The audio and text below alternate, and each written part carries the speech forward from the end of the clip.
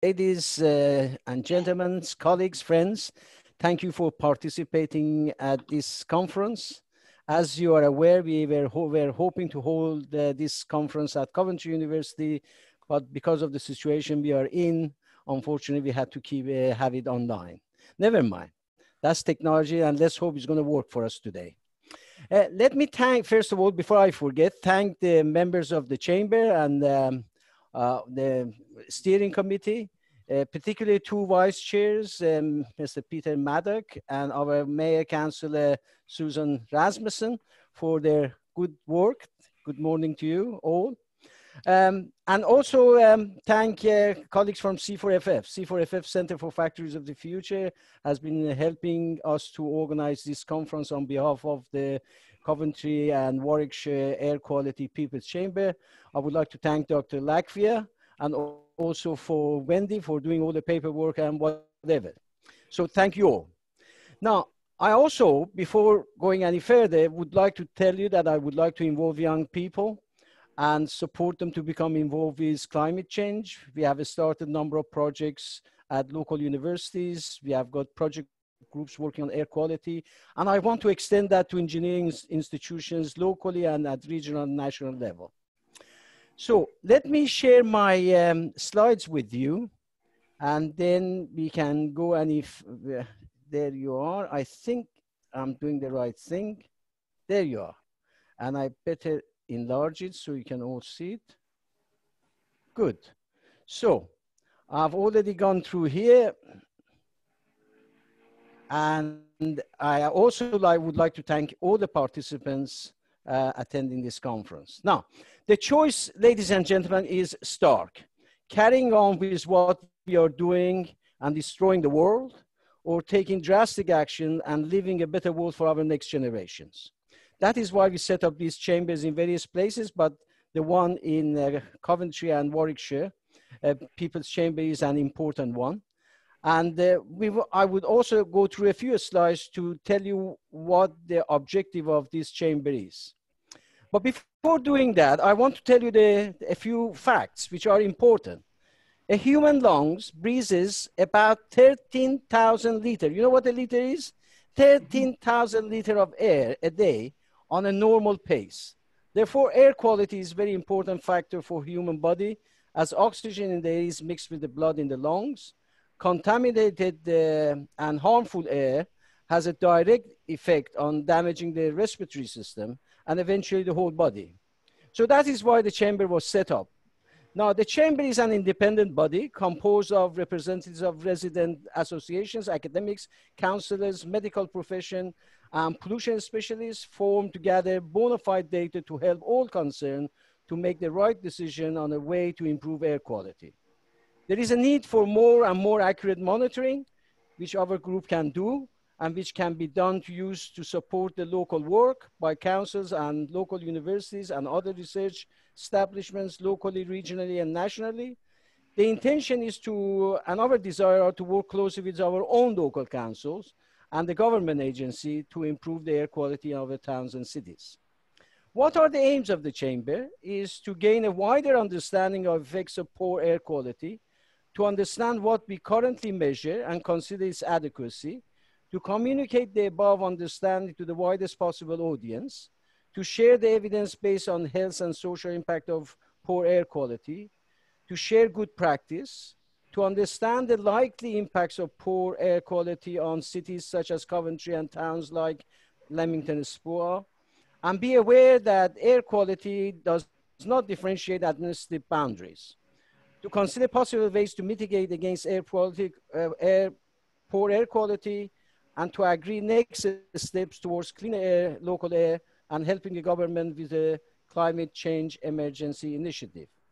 This is a very quick diagram of the COVID factor 2020. This was taken during the March as the lockdown started. The blue line shows the reduced pollution level, and the red one would be as it was if there was no lockdown. So lockdown had a massive impact on the quality of air, so it can be done. But so we have to be aware that we shouldn't just expect a COVID-19 to force us to make changes, and we should learn from what we have observed and try to take that into consideration with plan for future air quality initiatives. At the moment, there are no systematic mapping of the pollution hotspot across the area, and the non-existence or inaccurate means of measuring harmful pollutants. I will explain that in my paper later during the day, but this is the major problem.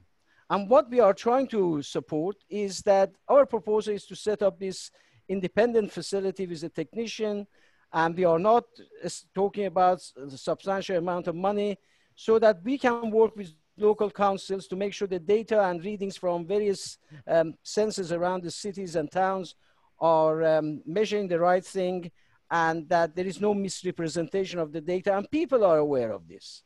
People need to know, because the reason I become involved, I'm an engine designer. I was the one, I know what the engines produce.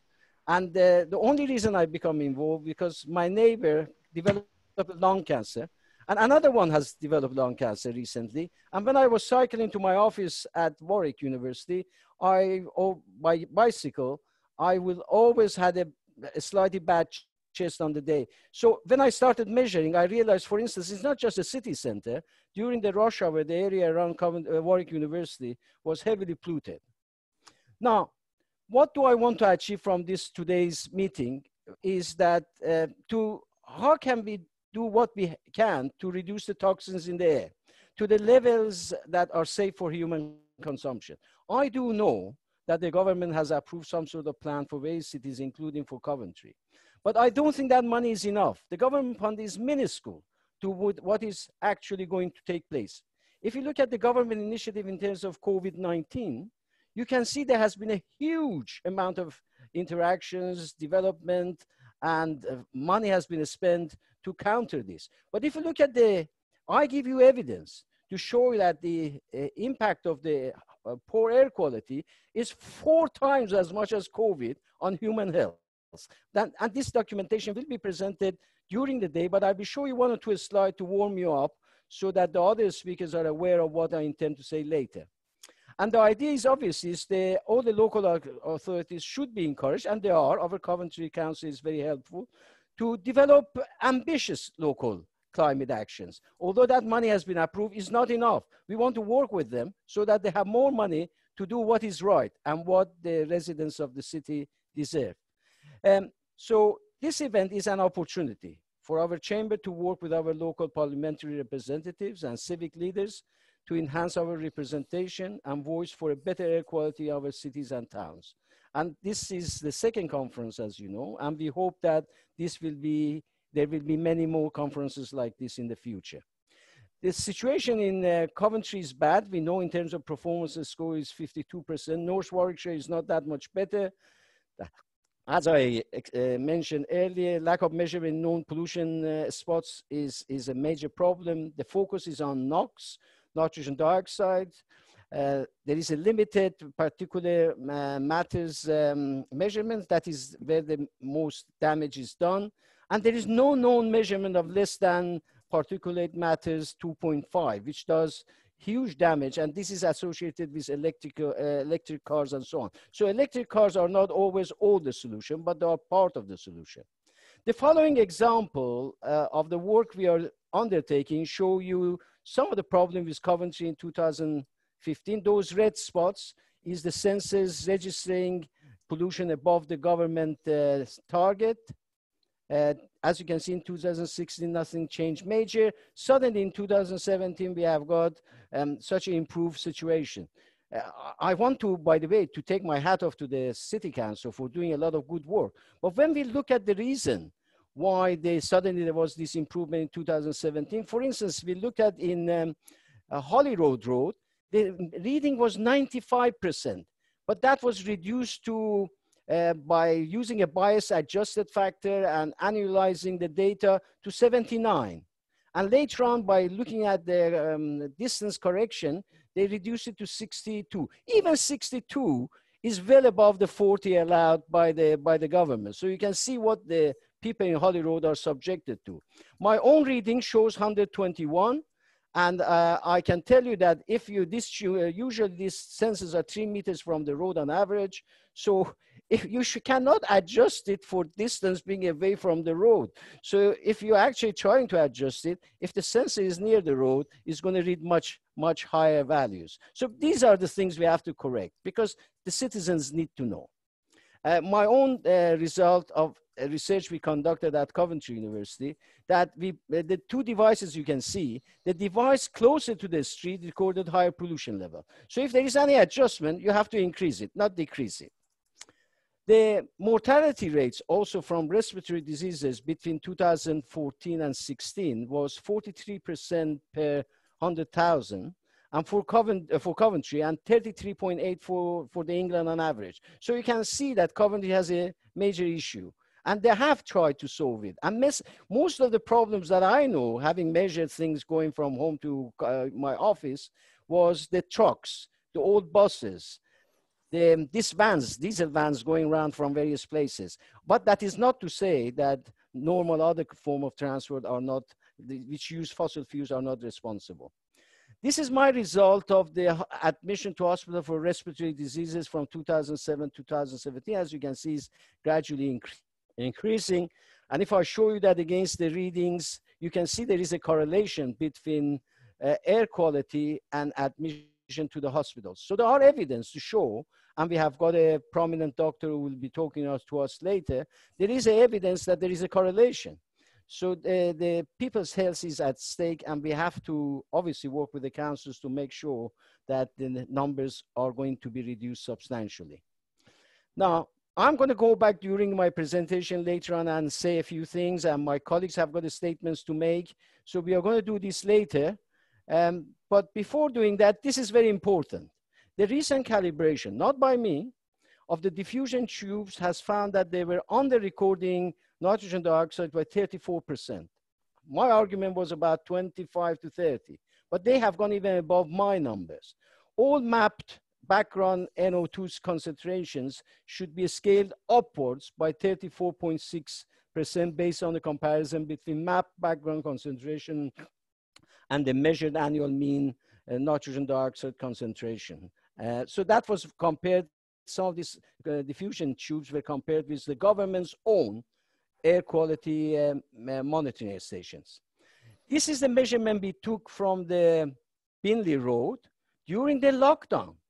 As you can see, lockdown, the level was almost 50% less. On number of occasions in a week, the levels went well above the targets set by the government. The same thing for Owsley, for PM10 and PM2.5. Same thing again for PM10 at Binley again. And that is for Owsley for NO2. But I will go through that throughout the day, but I wanted you to have a look at this. So when we are having the presentation by other colleagues, to indicate that there are real issues that we need to sit down and work together. If we look at each pollutants, the impact of them is about 7 to 8%. So ozone is responsible for 5.7 premature deaths.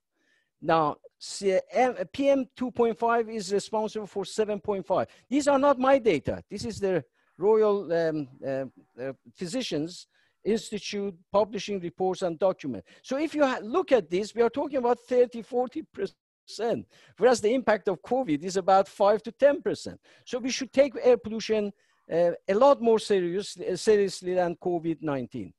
Anyway, I don't want to say a great deal. I wish the conference well and hope that the expected outcomes are realized in due course. Just before I finish, there is an evaluation questionnaire which I would like you to complete at the end of the conference. If during the conference you want to raise a question, please press the chat button, not the question and answer. Thank you for your attention. I give the platform now to Anita Dalton to read the messages from the government.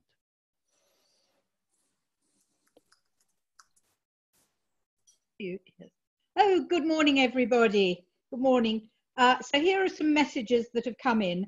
The Prime Minister's message on the 28th of February. Government recent efforts. Climate Assembly UK. The path to net zero. In a letter to Professor Zarati, the Prime Minister, with regards to the advisory and academic panels working towards zero emissions, states that it is testament to your hard work that so many talented individuals and organisations from across the UK are involved. As the UK's first Citizens' Assembly on climate change met for the first time at the end of January, the two panels of stakeholders and researchers helping to ensure the balance and accuracy of the Assembly have been announced. Then there is a message, there's a two-page letter. It has been reduced for your benefit. The Department for Environmental, Food and Rural Affairs, Rebecca Powell, MP, Under Secretary of State, 31st of January 2020. The Department for Environment, Food and Rural Affairs, Rebecca Powell, MP, Under Secretary of State, has written to Professor Zarati, reporting on the government Road to Zero strategy, which is an approach to reduce emissions of road vehicles. It is reassuring to read that DEFRA has identified mechanisms such as a multi-day air quality forecast service and daily air quality index to advise the public of strategies to support any potential health concerns potentially related to air quality. The Minister stated that government is committed to making sure the best evidence and information is available to the public. As the result of the Minister's letter to Professor Zarati, several contacts were made with Coventry City Council. The discussions are ongoing.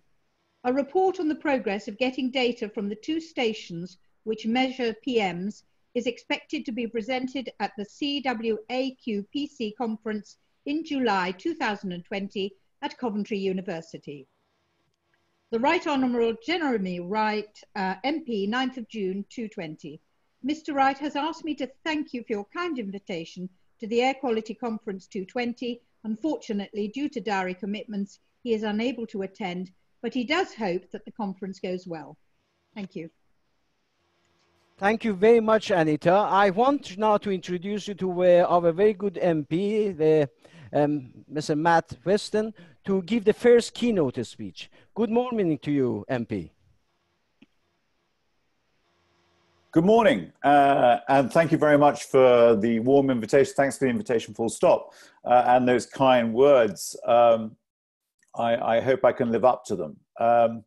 In actual fact, I was, last night I was just walking down the street, decided to, having come back late from London, just to go for a walk in Leamington. And as we were walking down the street, there was this, I heard this noise behind us, clearly a noisy, slightly souped up vehicle behind. And anyway, it passed by making its noise. But as we continued to walk down the street, I couldn't help but take in these fumes from the vehicle. And it wasn't just a passing thing, it was something that continued for a good 100 meters. And it made me think really just about this very hidden risk, this hidden pollution that we face. And just how over the last couple of months really with lockdown, how we've got used to so much better quality air. And it's the thing that perhaps a great number of people have commented to me, other than the lack of aeroplanes in the skies above, that it's been the air quality that has been one of the great beneficiaries really of the lockdown. I used to live in central London in the 1990s, just 20 meters from a major roundabout. And in those days, I'd come home from work and I'd blow my nose or whatever, and you just look, it was disgusting. And we have come a long way from those days for sure. And that's, that progress is to be commended. But of course, it's very, very clear that we have a huge challenge on our hands. And as you've been articulating, a considerable cost to human health. And when you look at the report from the Royal College of Physicians, estimating that there have been 40,000 early deaths every year attributable to air pollution, and you put that in the context of COVID-19, you realize just how important this is and what a priority government should be giving it. And one of the other concerns, of course, is just the impact it has on children, disproportionately affected by polluted air. And that the research of the World Health Organization showing just how uniquely damaging it is, impacting on low birth weight and poor neurodevelopment. Now, this is a concern for all of us, Coventry, Warwickshire, worldwide. But in Warwick and Leamington, we have two of the most polluted areas in the UK, according to the World Health Organization. Leamington is actually the 31st most polluted. And that is why I've been speaking out about it in Parliament, because we have to do something. And as evidenced by the recent improvement in air quality, things can be done. It is just about the wit and the will, really, of those of us in elected positions and those with budgets and power to actually affect them. You know, there are something like just under 30,000 children in Warwick district with unsafe levels of air pollution. And, you know, if that wasn't just bad enough, you look at the impacts of the coronavirus and we see how we're being affected in other ways. The preliminary work in England is showing that air pollution has an effect on COVID-19 infection and, of course, on death rates. Now, we've seen a lot more people working from home. Now, that's on one level, a very positive thing, reducing the amount of travel. Of course, there are other consequences of home working, which we shouldn't forget as well. But there are some positives. Now, when it comes to air pollution, of course, over the decades, industrial use, power was a major contributor, but it is predominantly now transport that we have to focus on and where the huge opportunity, whether it be road traffic or trains. And I think often about Chiltern Line being a diesel route and how much better it could be. When I arrived down in Marylebone, the track just backs onto a primary school right in Marylebone itself. And you think about the fumes right by that primary school, how that should be permissible. But of course, presently it is. Now, you'll appreciate that with road vehicular traffic contributes about a third of nitrogen oxide emissions. And that levels have actually remained flat since 2011, despite stricter emission standards on all vehicles. Now, next week, we know that the Chancellor is expected to make some sort of statement. And I very much hope that the Chancellor will use that opportunity to change behaviours and encourage people to think about how they move in our urban areas. Back in 2008, 2009, of course, we had the financial crisis. And the then Labour government introduced a scrappage scheme to get the older vehicles off the road. Now that was very successful. It was a policy adopted in other countries, and that's being run actually in other countries right now in response to the economic crisis resulting from COVID-19. Back in 2009, it was a £2,000 support given to motorists, and they upgraded and got cleaner vehicles. And that had a significant impact on the air quality subsequently. But my concern is, reading reports in the last few days, such as in the Times newspaper, that the government seems to have very cold feet, reporting that the scrappage scheme for petrol and diesel appears to be being ruled out by the government. I hope that's not the case. There is a terrific opportunity, as I say, to put money into cleaner vehicles, and particularly, of course, into encouraging people to switch to electric or hybrid vehicles as well. That's what Norway has done. We know how class-leading the Norwegian government has been in this particular area, not just giving subsidies, but also helping in all sorts of indirect ways to make it a much more attractive proposition to go to a cleaner vehicle. But we have to look at, and Redza, you were talking about heavy goods vehicles and in Coventry and so on. And there is a huge opportunity for the UK to take leadership with the development of hydrogen technologies. And I believe Warwick Manufacturing Group should be taking a leadership on that, not just in the EV development, which of course it's doing so well on, but I think hydrogen is critically important for HGV and large passenger transport.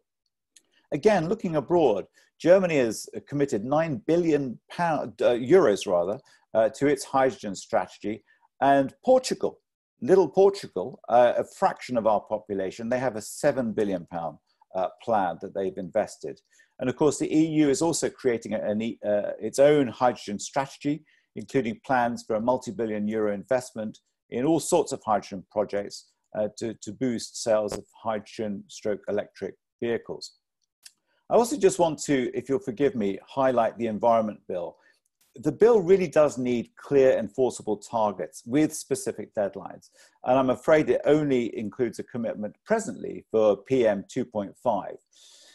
I think it also needs an independent agency to enforce these objectives. It needs to be levying fines on the government, as we should be on CO2 targets, when those limits are broken. And these sorts of fines challenged to the government could be paid towards the NHS, because of course it's a subsequent cost to our health service.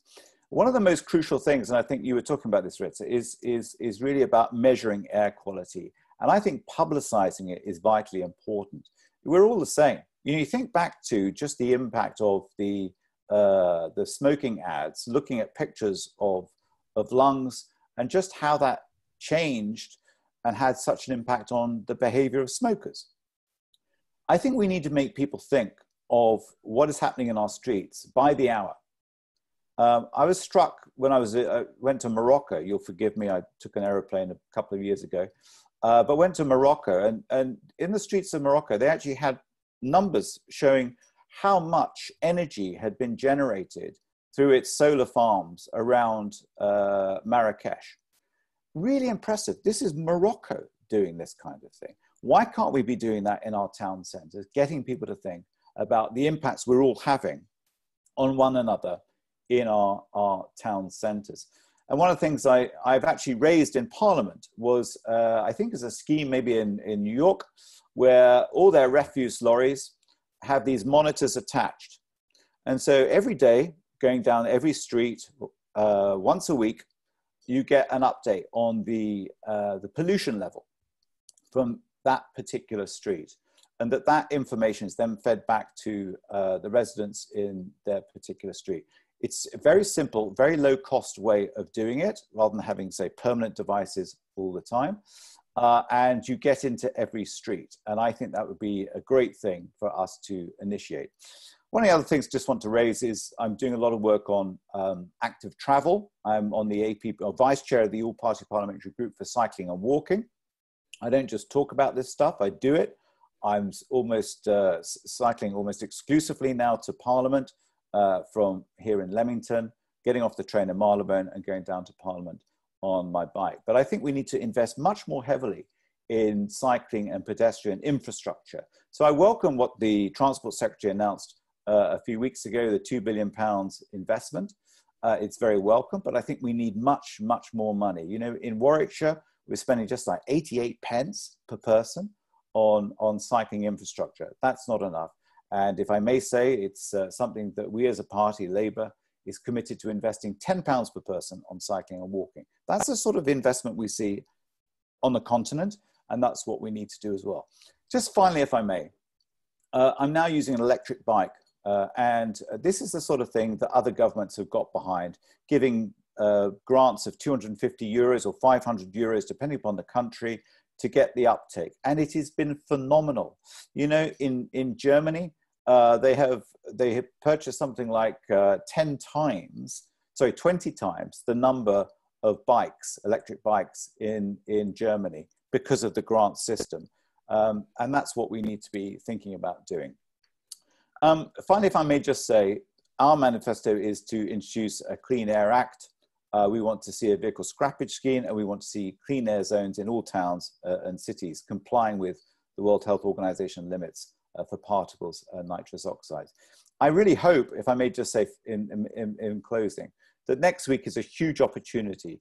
Out of this crisis, we need to reset our economy and our communities. If I may say, that was perhaps where the Labour government had a chance back in 2009 and didn't. Now is the time. I hope next week the Chancellor will grasp the nettle and put in place the sorts of fiscal incentives and stimuli to the economy to bring about these changes. Thanks very much. Thank you very much, Mr. Weston, for your presentation. I have learned a great deal about you and how you go about cycling and trying to help the communities to improve their air quality and so on. So you are a role model for us. I'm not a politician, by the way. None of my students ever knew whether I'm Labour, Conservative or whatever. As an educationalist and as an educator, I always thought I have to stay in the middle. But thank you very much. It was very impressive. Thank you. Now, the next speaker cannot be at the moment with us. So I was going to ask Councillor Matty Haven to make her presentation. Are you ready to do so, Matty? You have to switch your, yes, that's it, yes. Yes, sorry, I was muted. Yes, I'm ready. Yes, okay. Thank you very much. Good morning, everybody. It's an absolute pleasure to be speaking here today to share some of my experience on the serious issue of poor air quality and clean air. My name is Matty Heaven. I'm a Conservative councillor in Coventry, representing Waynebody Ward. First, I want to thank Professor Ziaretti and C4FF for organising and hosting this event. It is definitely an issue that affects every individual in their lives, and the world would be in a different place if we were all educated on the importance of air quality and the impact it has on our health and life.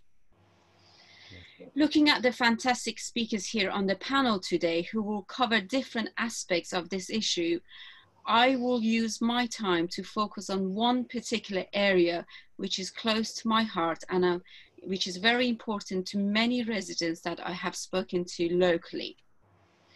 So we know that Coventry is one of the 31 cities in UK which exceeds the air pollution limits as outlined by the World Health Organization. There are many factors that contribute to this, but one of the main ones, at least on a local level, is during school drop-off and pick-up times. This is an area that I'm very concerned about, and I want to highlight it in today's meeting.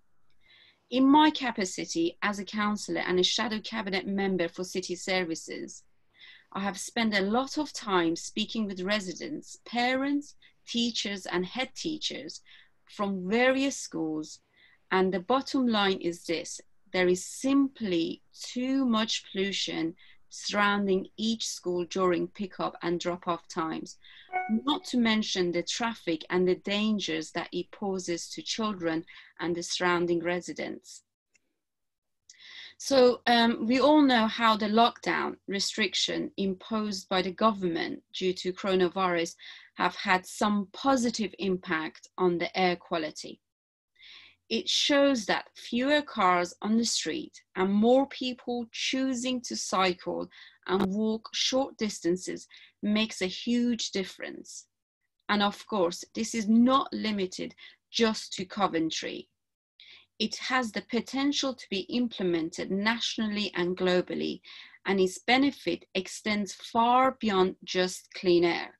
For example, in countries where most people chose to cycle and walk, such as the Philippines, the spread of COVID-19 was significantly lower, as multiple people are not confined to small areas such as cars or buses, and instead travel alone on bikes in the fresh air, drastically reducing the R value and contributing greatly on reducing the spread of the virus.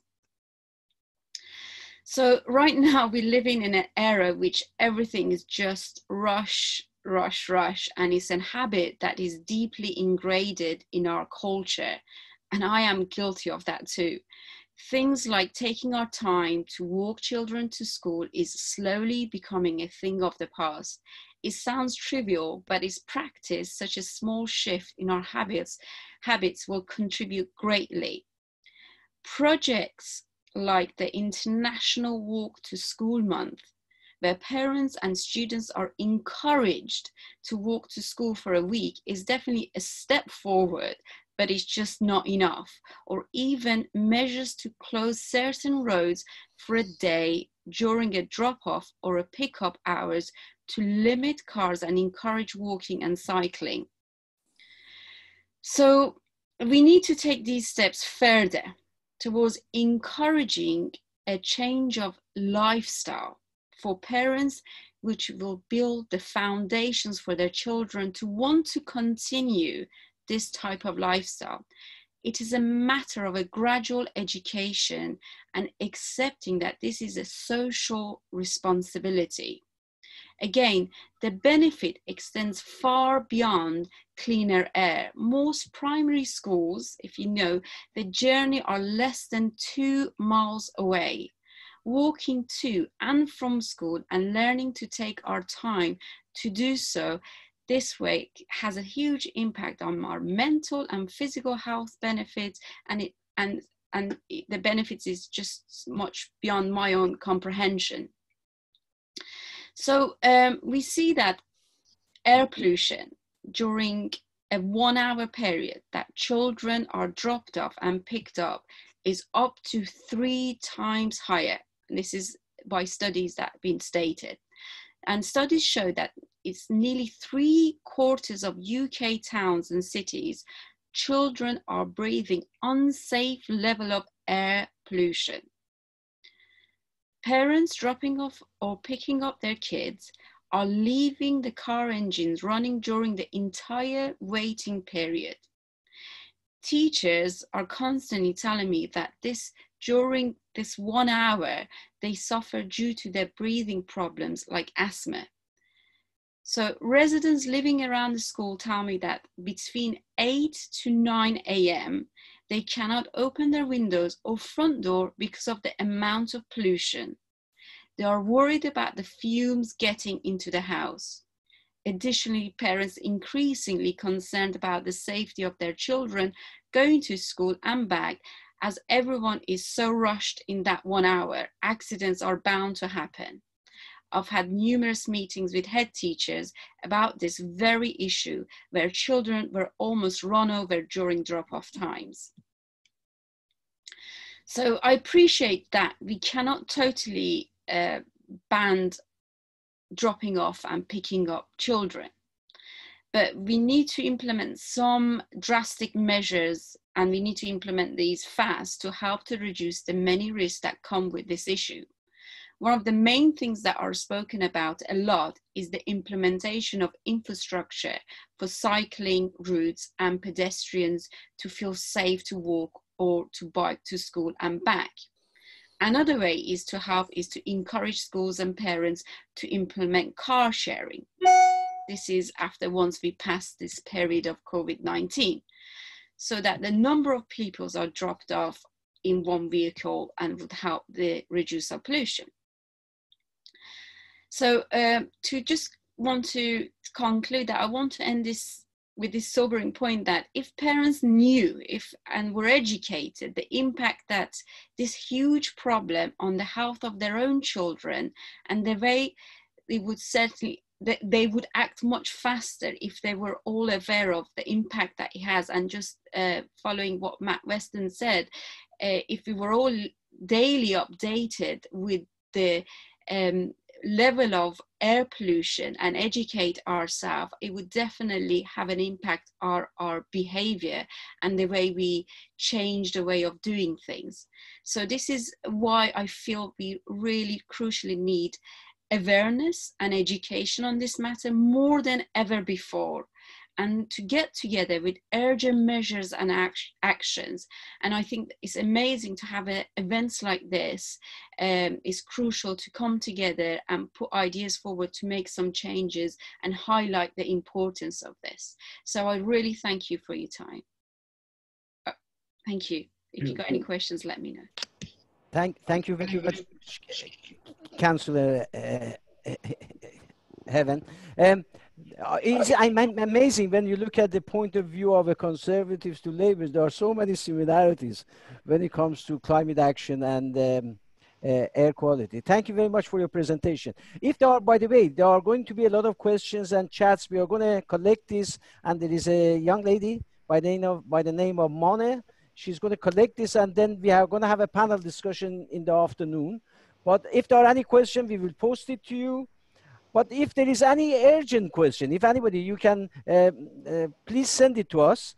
We pick this up and we make sure that it is directed to the right person to respond. So we are going to have a collective questions at the end. Then at least everybody has an opportunity to hear everyone and then raise question if they wish. Now, I want to give the platform now to Susan Rasmussen. I tell you the reason why. Because our Lord Mayor, Anne Lucas, she has to leave early. So she has asked if she can make a presentation earlier than planned. So if you could start introducing her, then she can make her presentation and then we could say, we could thank her and let her go. Susan, you have to unmute your, could you unmute please? We can't hear you. Ah, bravo. Razor, I'm not entirely clear what you want me to say. It's just that you're chairing the session. You yourself are going to make a presentation. But if you could introduce Anne Lucas, our Lord Mayor, yes. And so she could present, she can speak now, and then we could go back to the program and hopefully others can make their presentations as we go along. Sorry, I've got it now. Well, as somebody else with a chain, I'm very delighted to welcome Anne Lucas. I know that in Coventry, there are a set of problems and challenges which are different from the ones we experience in Leamington, but I'm really looking forward to hearing about your perspective from Coventry. Thank you.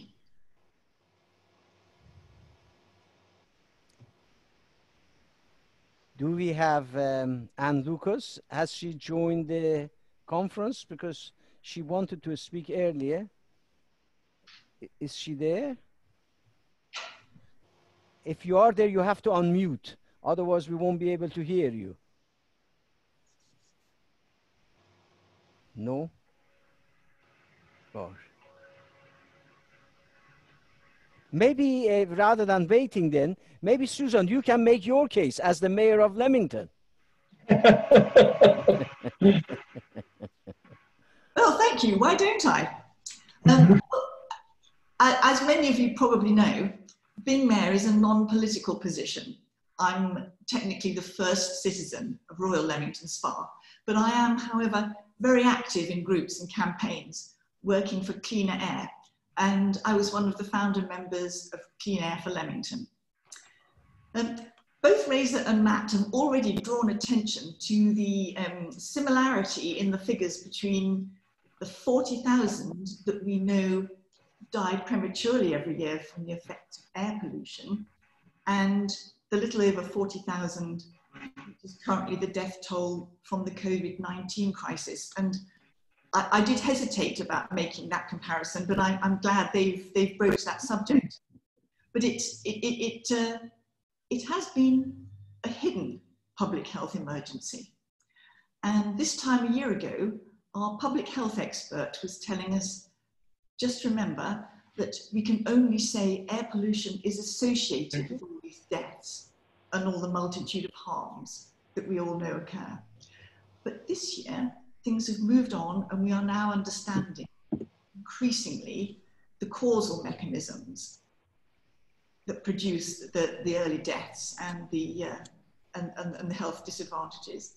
And like so many other situations, it is the most disadvantaged among us who are the most adversely affected by these polluted air conditions. Well, there is a growing awareness and support for the changes that we need to make. And in Leamington, we know this change is occurring because during 3 years of consultation for our neighbourhood plan, in the transport section, the first objective was to reduce vehicle emissions, improve air quality, and increase access to and use of sustainable transport modes. In Warwick District, transport is the main source of air pollution. And people get it. And the number one priority when we ask them on street corners, in leisure centres, in the library, at fairs and festivals, the number one priority response that we got was the need to increase the network and facilities to support increased use of bicycling. And the town council has got that message. The district council has also got the message as well. And in a while, we'll be hearing from Alan Reid and Dave Barber, who are leading Warwick District Council's ambitious but achievable target of having a district-wide zero carbon economy by 2030. And the district has called on Warwick County Council to join them in creating a sustainable transport policy. And to my surprise and joy, in March, the government issued their decarbonising transport paper and followed it up on May the 9th with statutory guidance to local authorities. And in both those documents, the Secretary of State for Transport makes it absolutely clear that we need to revolutionise the way that we travel to and move around our towns. Now, that is the strapline for Clean Air for Leamington. And here is the Secretary of State telling us that he wants us to do it. So the people on the street want change and they know what we need to do to achieve it. And the government is saying the same. But I have to say there's a worrying silence from Warwickshire County Council, who are our relevant transport authority. And last week, someone described them as being institutionally motorist. And in a way, they can't be blamed because in this area, we've made our livelihoods and a few people have made their fortunes from the motor industry. And it's really difficult to go completely across the grain of that heritage. But it does have the unfortunate result of skewing where the budgets and the power resides. For example, for every one person killed or injured on our roads in a road traffic accident, there are 20 who die early or are affected by air pollution. And yet there's a Department of Road Safety working on cambers and road junctions focused on the road traffic aspect. And there's no similar structure or budget focusing on what is a 20 times bigger problem. So there is a river trying to get past this boulder, if you like. And the river is a coalition of the sort of people we're talking with today: politicians, local and national, researchers, campaign groups, transport experts. And there is a force to the flow, and we're all part of it. So people ask, what can we do? What do we want? And here's a few things, just from the point of view of Leamington. We want bringing forward urgently the changes that the government is actually directing local authorities to make possible for us. We want those changes to our streets, to our public transport, to our highways. We need to decrease the volume of traffic and increase active and non-polluting modes of public transport, both in and to our towns. And we need to start learning and looking around better. We need to look across the UK and we need to look worldwide. Here's a large-scale example. The recent report from the Committee on Climate Change scarcely mentions what's happening in other countries. And I would have thought if there's any problem that is global, it is the problem of climate change. And they are just really imagining they can reinvent the wheel. And on a very small scale, here's an example. We recently had the parade in Leamington closed, which is our main shopping thoroughfare. Now, it's a 20-year-old plan. that was developed and put in place by somebody at Warwickshire County Council, and we're very grateful that it's happened, because it's the first chink in a wall that we can insert a lever in to get more change. But this plan is 20 years old, and it was put in place by a road safety expert. And there was engagement with an expert who works in the field of sustainable transport, both design and delivery, who could have shown, in fact did show, what is current best practice, what can work, what is working elsewhere. But having made that small criticism, I would just reinforce the fact we are really grateful that some change has happened and we can use that to build on. So the third thing we need to do, and that's been talked about by Councillor Heaven, and thank you, we need to change culture and behaviours, and we need to capture the positives that have come out of COVID-19. We've talked about the air, and we've talked about the increase in active modes of transport. So harnessing the younger generation is really a very powerful force. They're much more open to new ideas. And I'm just very excited already to hear that Councillor Heaven is talking about the school run, which is just such a huge part of the problem. What am I doing as mayor? What am I doing? Well, I've got a friend called John Gray, who is now leading Clean Air Warwick.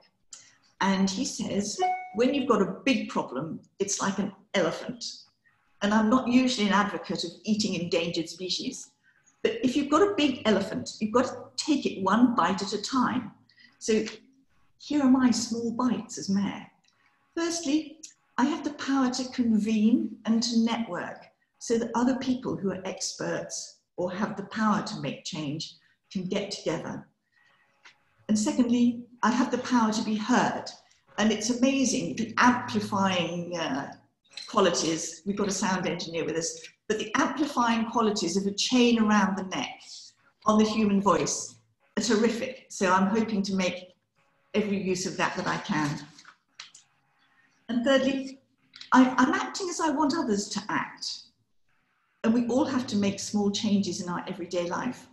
And when I made my acceptance speech as mayor, I said I will approach every occasion with as much dignity and joy as I can. And I think in the future, I'm going to be literally approaching each occasion with much joy, because I've been offered the use of a sponsored bike, a sponsored electric bike, which has pink zebra stripes on it. And I'm going to be showing the people of Leamington that the mayor can arrive dignified and joyful by bike. Thank you for listening to me. Thank you very much, Susan, for your presentation. You're also a role model for me. You practice what you preach, exactly like our very good MP, Mr. Matt Weston. It's good to have role models. And I know Matt is a young lady, but I heard what she said. I was very impressed. I have hopes for the future, but I still don't know whether we have the Lord Mayor Anne Lucas with us. Is Anne Lucas attending? Is she? I can see Roshna Sumal. Can we ask her to see whether the Lord Mayor is ready? Hi, Professor Lakvir. We got apologies from Anne Lucas. We just received a message on a chat box from Roshan. Yes. Okay, so in that case, do we have the Mr. Neil Murphy? Has he managed to join? Because I know they had difficulties joining the session. Is Mr. Neil Murphy, the Mayor of Warwick, here with us?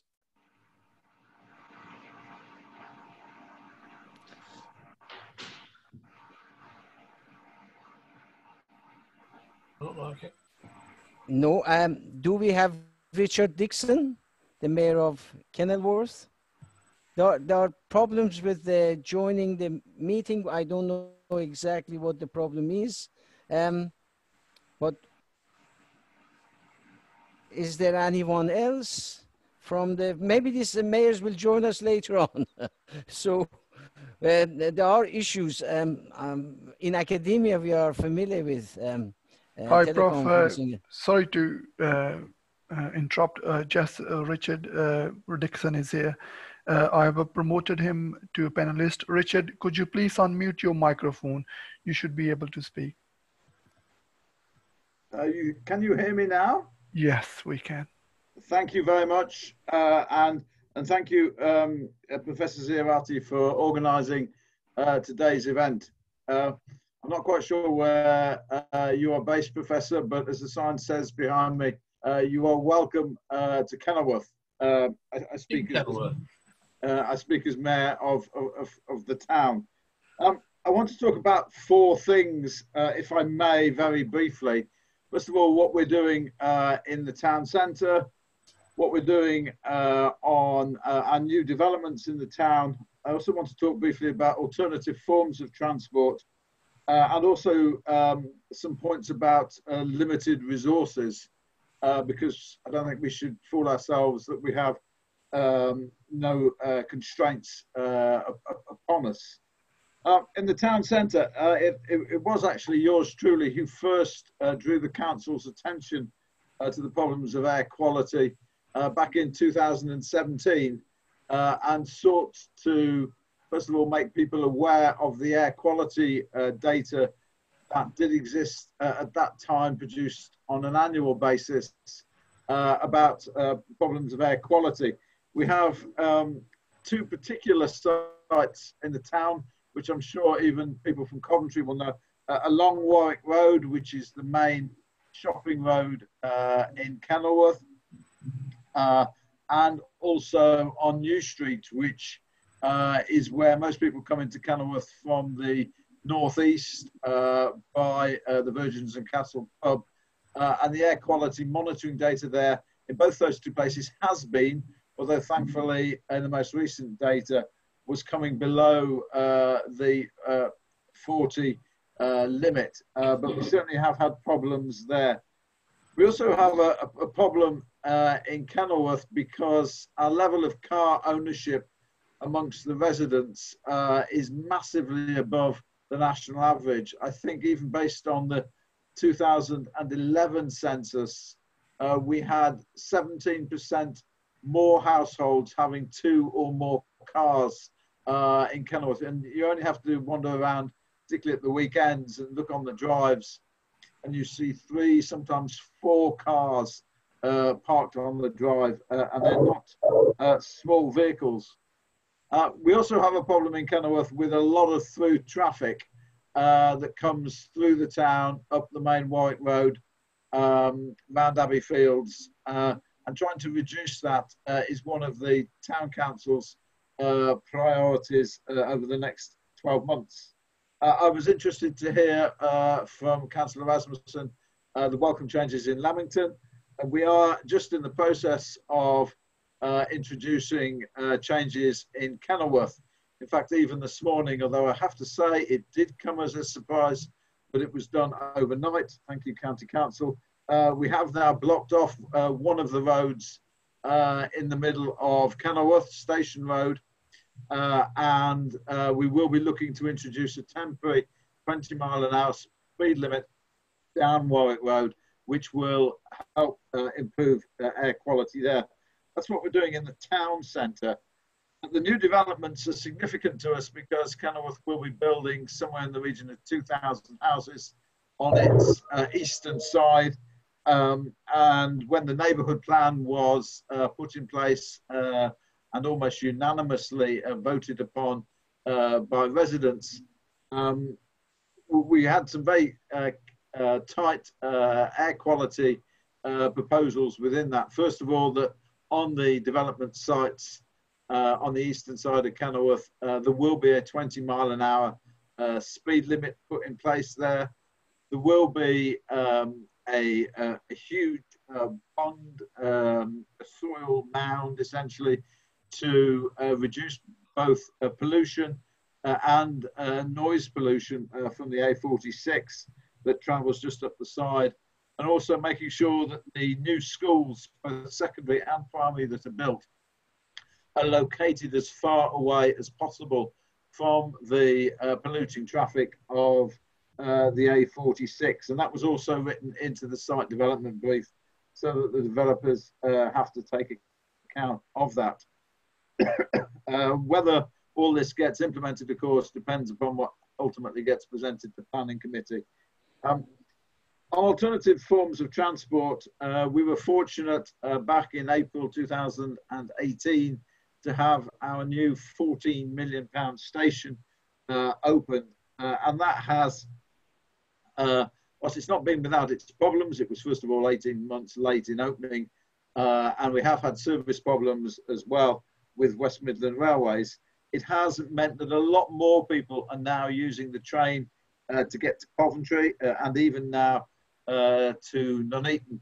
That was the case before, and students going to King Henry School, for example, in Coventry, can now use the train to do that. Having a regular service is absolutely vital so that people can rely on that, and we had problems with that just before and just after Christmas last year. So there's a lot that can still be done to encourage people to come by train to Kenilworth to visit and for work. We also are doing a lot on to encourage people on bikes in Kenilworth. We're very proud that for the last 3 years, I think we've had the national cycle race come through the town. And if car ownership is very high, I know from the local bike shop that bike ownership is also incredibly high in the town.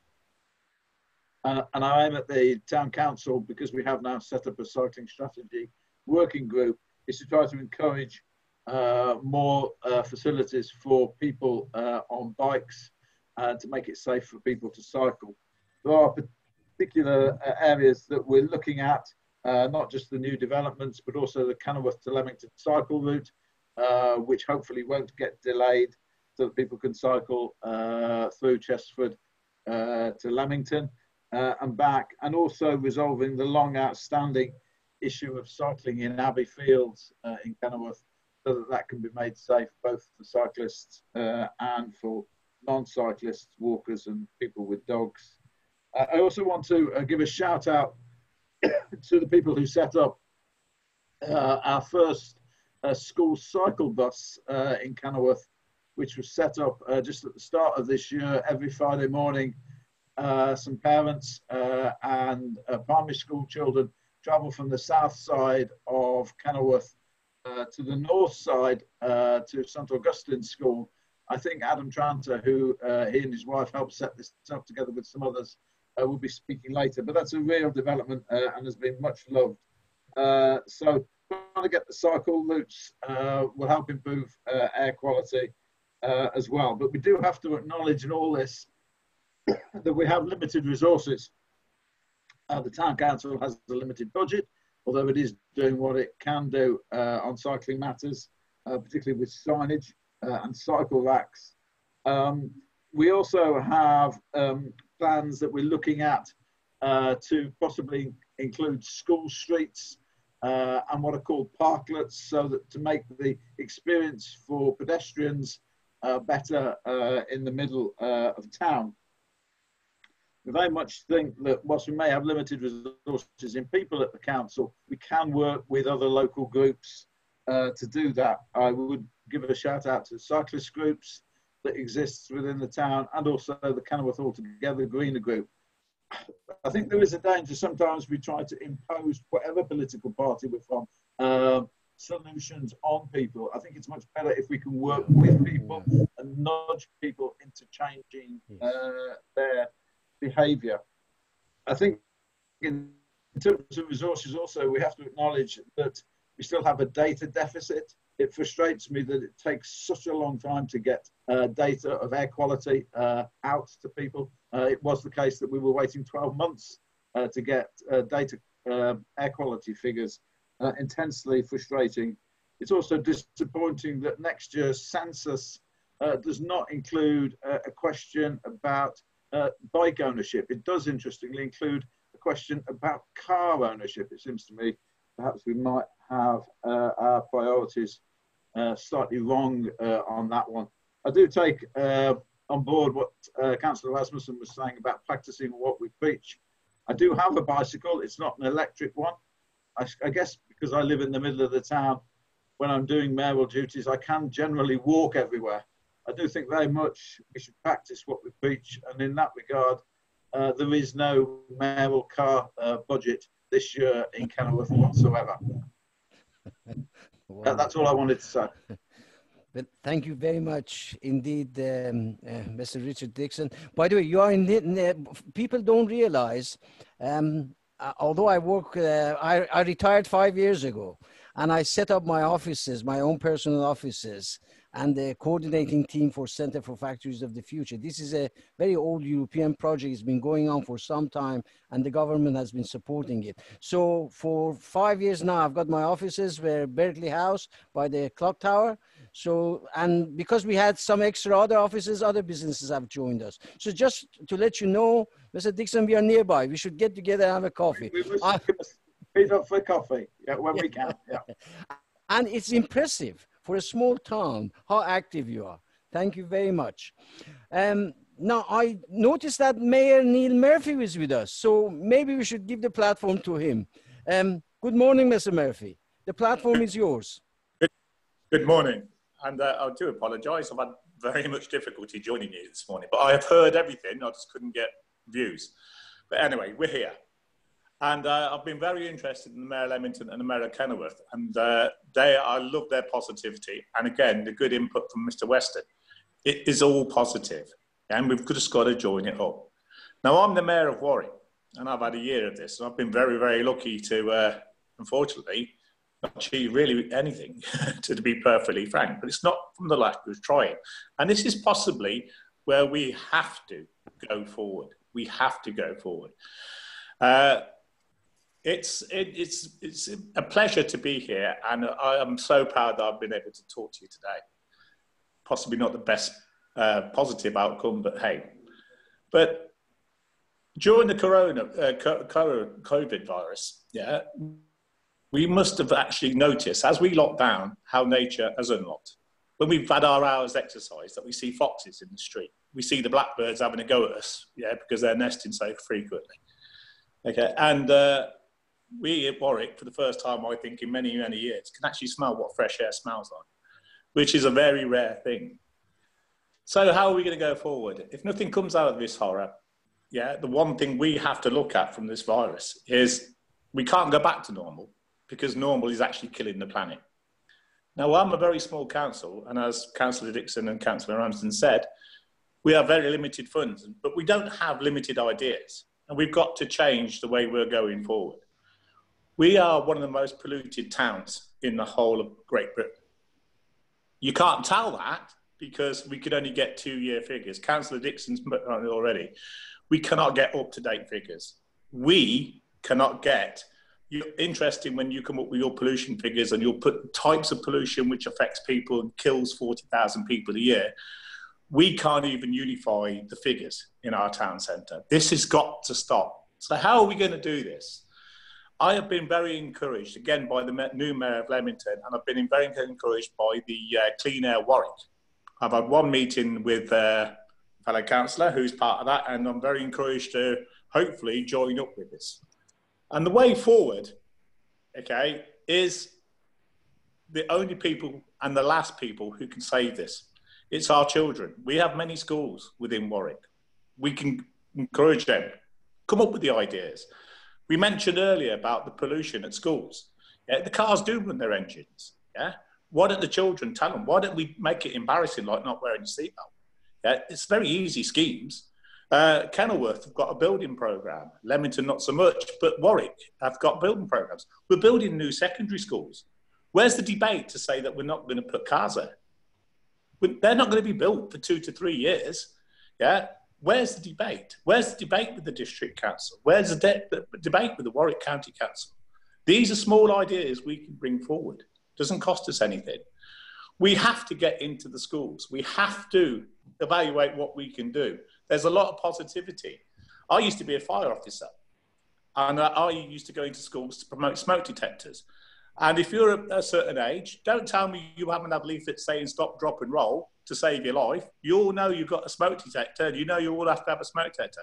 It saved people's lives by the children promoting it and taking it home to the parents, embarrassing the parents into the situation. Why can't we have a poster campaign? Why can't we say, Mummy, can you turn the engine off? Yeah. Why can't we show during this COVID that people aren't attending hospitals with chest problems? People aren't dying in the 40,000s with their asthmas and their polluted things. These are positive outcomes that we can get away from this. The district will be coming forward. The district and Alan Reid will be speaking. And they've got some fantastically great ideas. But like Councillor Gray said, you know, you've got to eat a little bit of the elephant at the time. These parks, these infrastructures, the paths, yeah, they've got to be effective to all district levels. We've just had road closures within Warwick without consultation. It's causing pollution. We haven't even thought about it when there's no cars on the road, how to reduce population figures. We haven't got one new electric charging point. We haven't got more than one bus route directly from Warwick Gates to town. 21,000 people without access to a bus.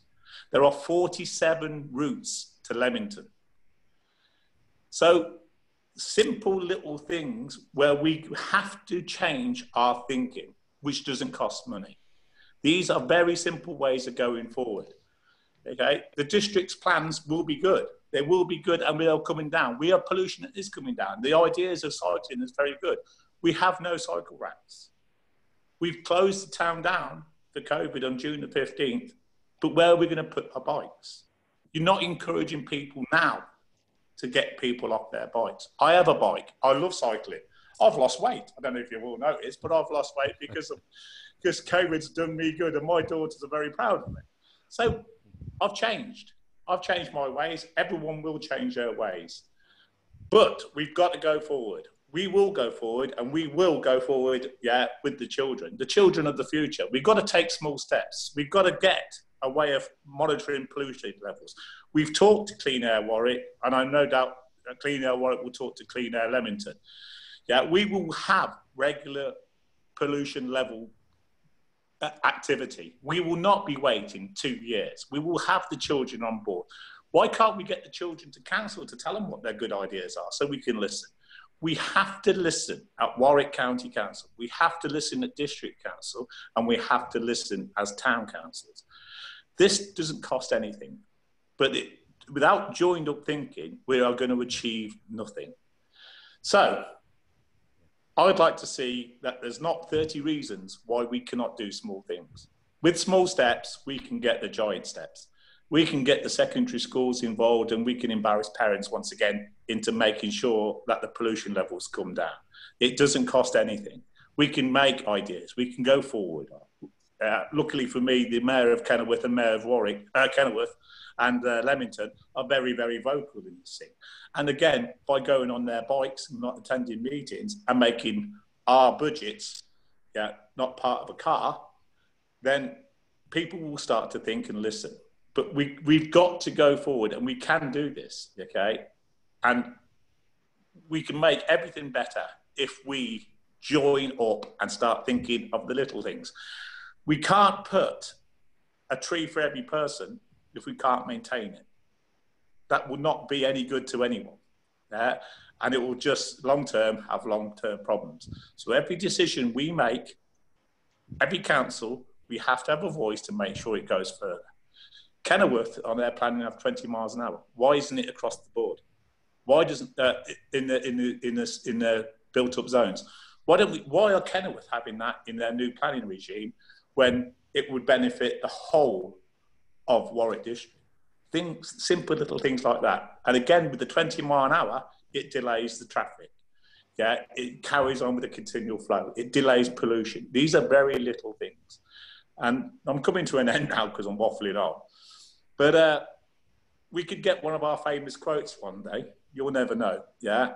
If we take the small steps and we take a small step for man, you never know. It could be a giant step for mankind because it's the children are the last chance of saving the planet. Yeah. Thank you. But thank you very much, Mayor Murphy. That was enlightening. Thank you. There, you're right. The future belongs to the next generation. As far as I'm concerned, I'm on the departure lounge. But so really, we are doing this for the young ones. Many of you know that as a Air Quality People's Chamber, we had a student assignment for schools last year. We made a presentation. I think Mayor Rasmussen helped us to present those certificates at our Engineering Midlands dinner. So I'm trying also to support the engineering institution to become involved. We are a bit shy. As engineers, we don't want to go out in the public and do this sort of thing. But behind the scenes, we are doing a great deal of work. So hopefully by bringing engineering institutions and academia with the counselors and good people like yourselves, we can start at least talking to each other, and we shouldn't wait every year. So the different groups can talk to each other and improvements can be made. But one thing is very important, what you said, Mayor Murphy, was if certain thing hasn't already been implemented, it's good to think how we can make improvements. If the schools are going to be built, we might as well build it away from the roads.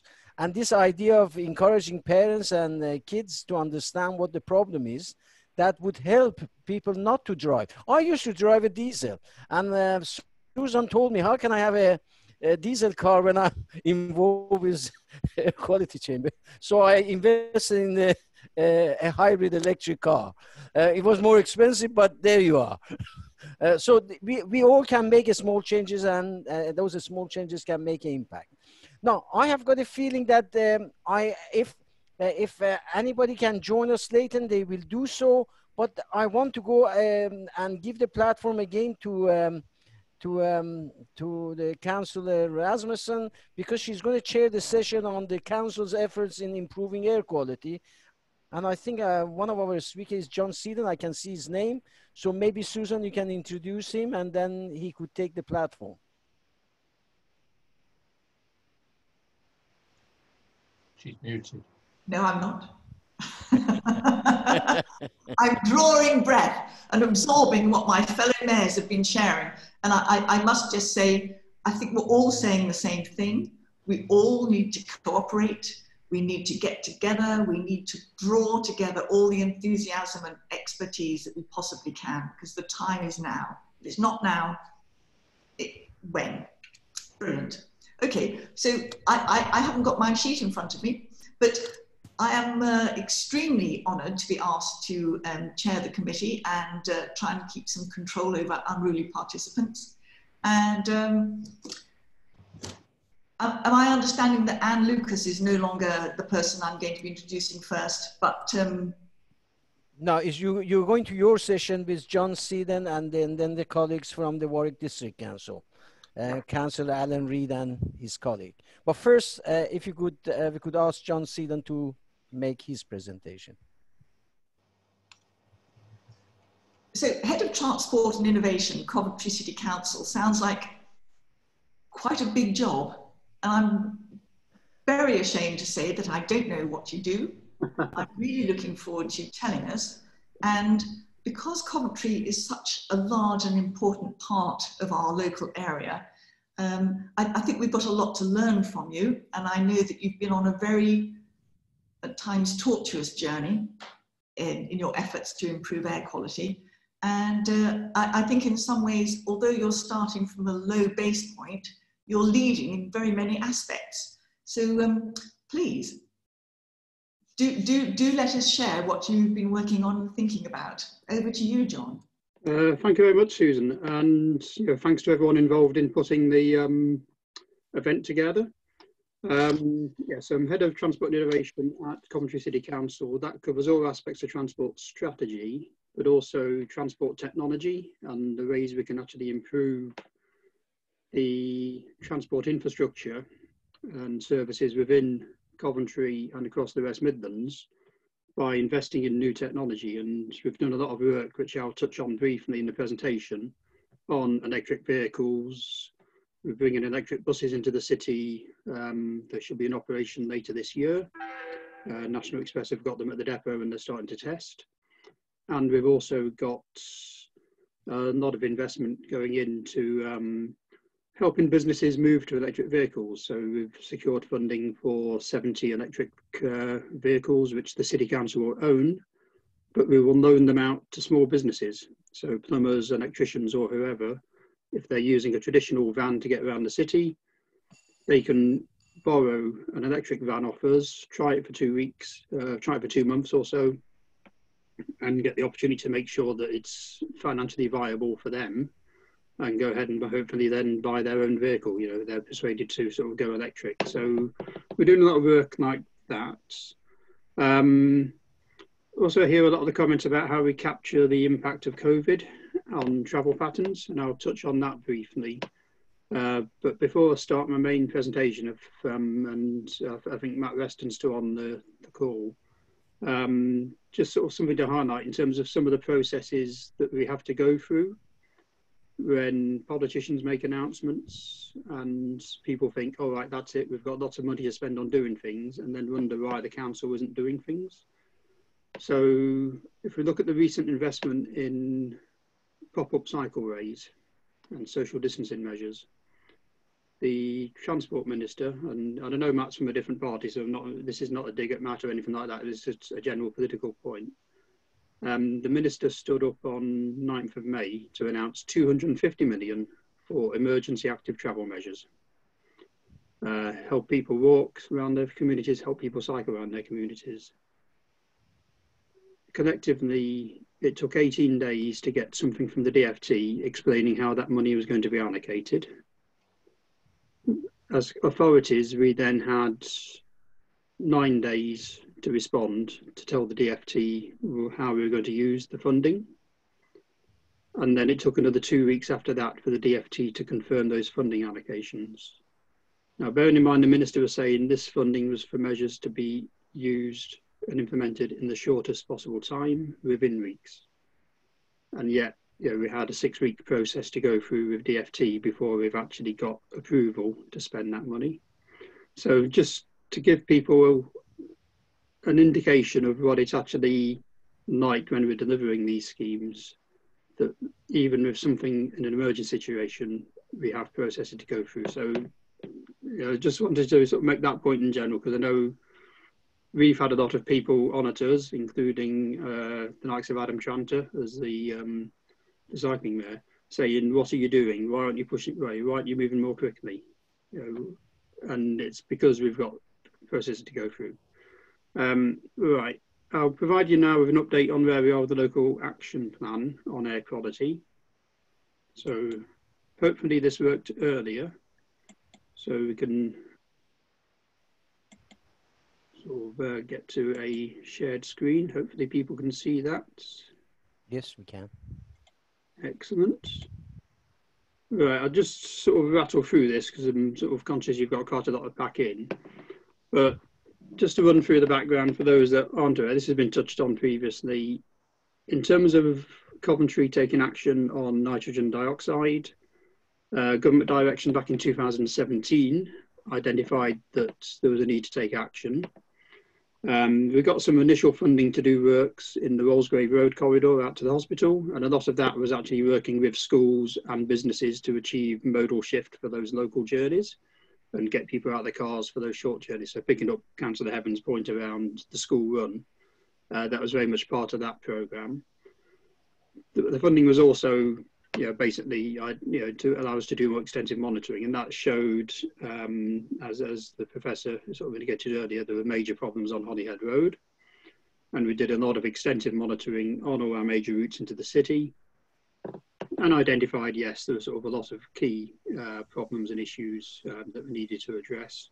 Holyhead Road was the most critical. Worth saying that the challenge from government, it was focused on nitrogen dioxide, so I appreciate all the points around particulates, around ozone and so on. But this legal direction was specifically around NO2. So that's what we're tested by, you know, government against. Are we reducing NO2? And the other point is in the shortest possible time. So we've got a lot of really good long-term ambitions for Coventry around very light rail and bringing in sort of that light rail tram system as a mass transit around the city. Hopefully get people out of their cars and onto trams. Again, that's going to take time to deliver. That doesn't meet the test that government set of bringing NO2 down in the shortest possible time. So if we sort of roll forward, in February 2019, we submitted our business case to government. We were proposing a £76 million package that included segregated cycle routes on 4 main corridors across the city, proposals to green the fleet, dynamic traffic management, and we did have to test a clean air zone as well as a fallback option. So that package went in. Government came back, you know, to give them credit, they came back very quickly on that stage within 6 weeks and basically said, we want you to do more work on that preferred package. You know, at that point, they retained a clean air zone as an option, but they effectively said, refine your package, reduce the ask, make it more focused on the problem areas, particularly Holyhead Road, rather than a citywide package. Now, we didn't necessarily agree that that was the best way forward, but that was the direction from government.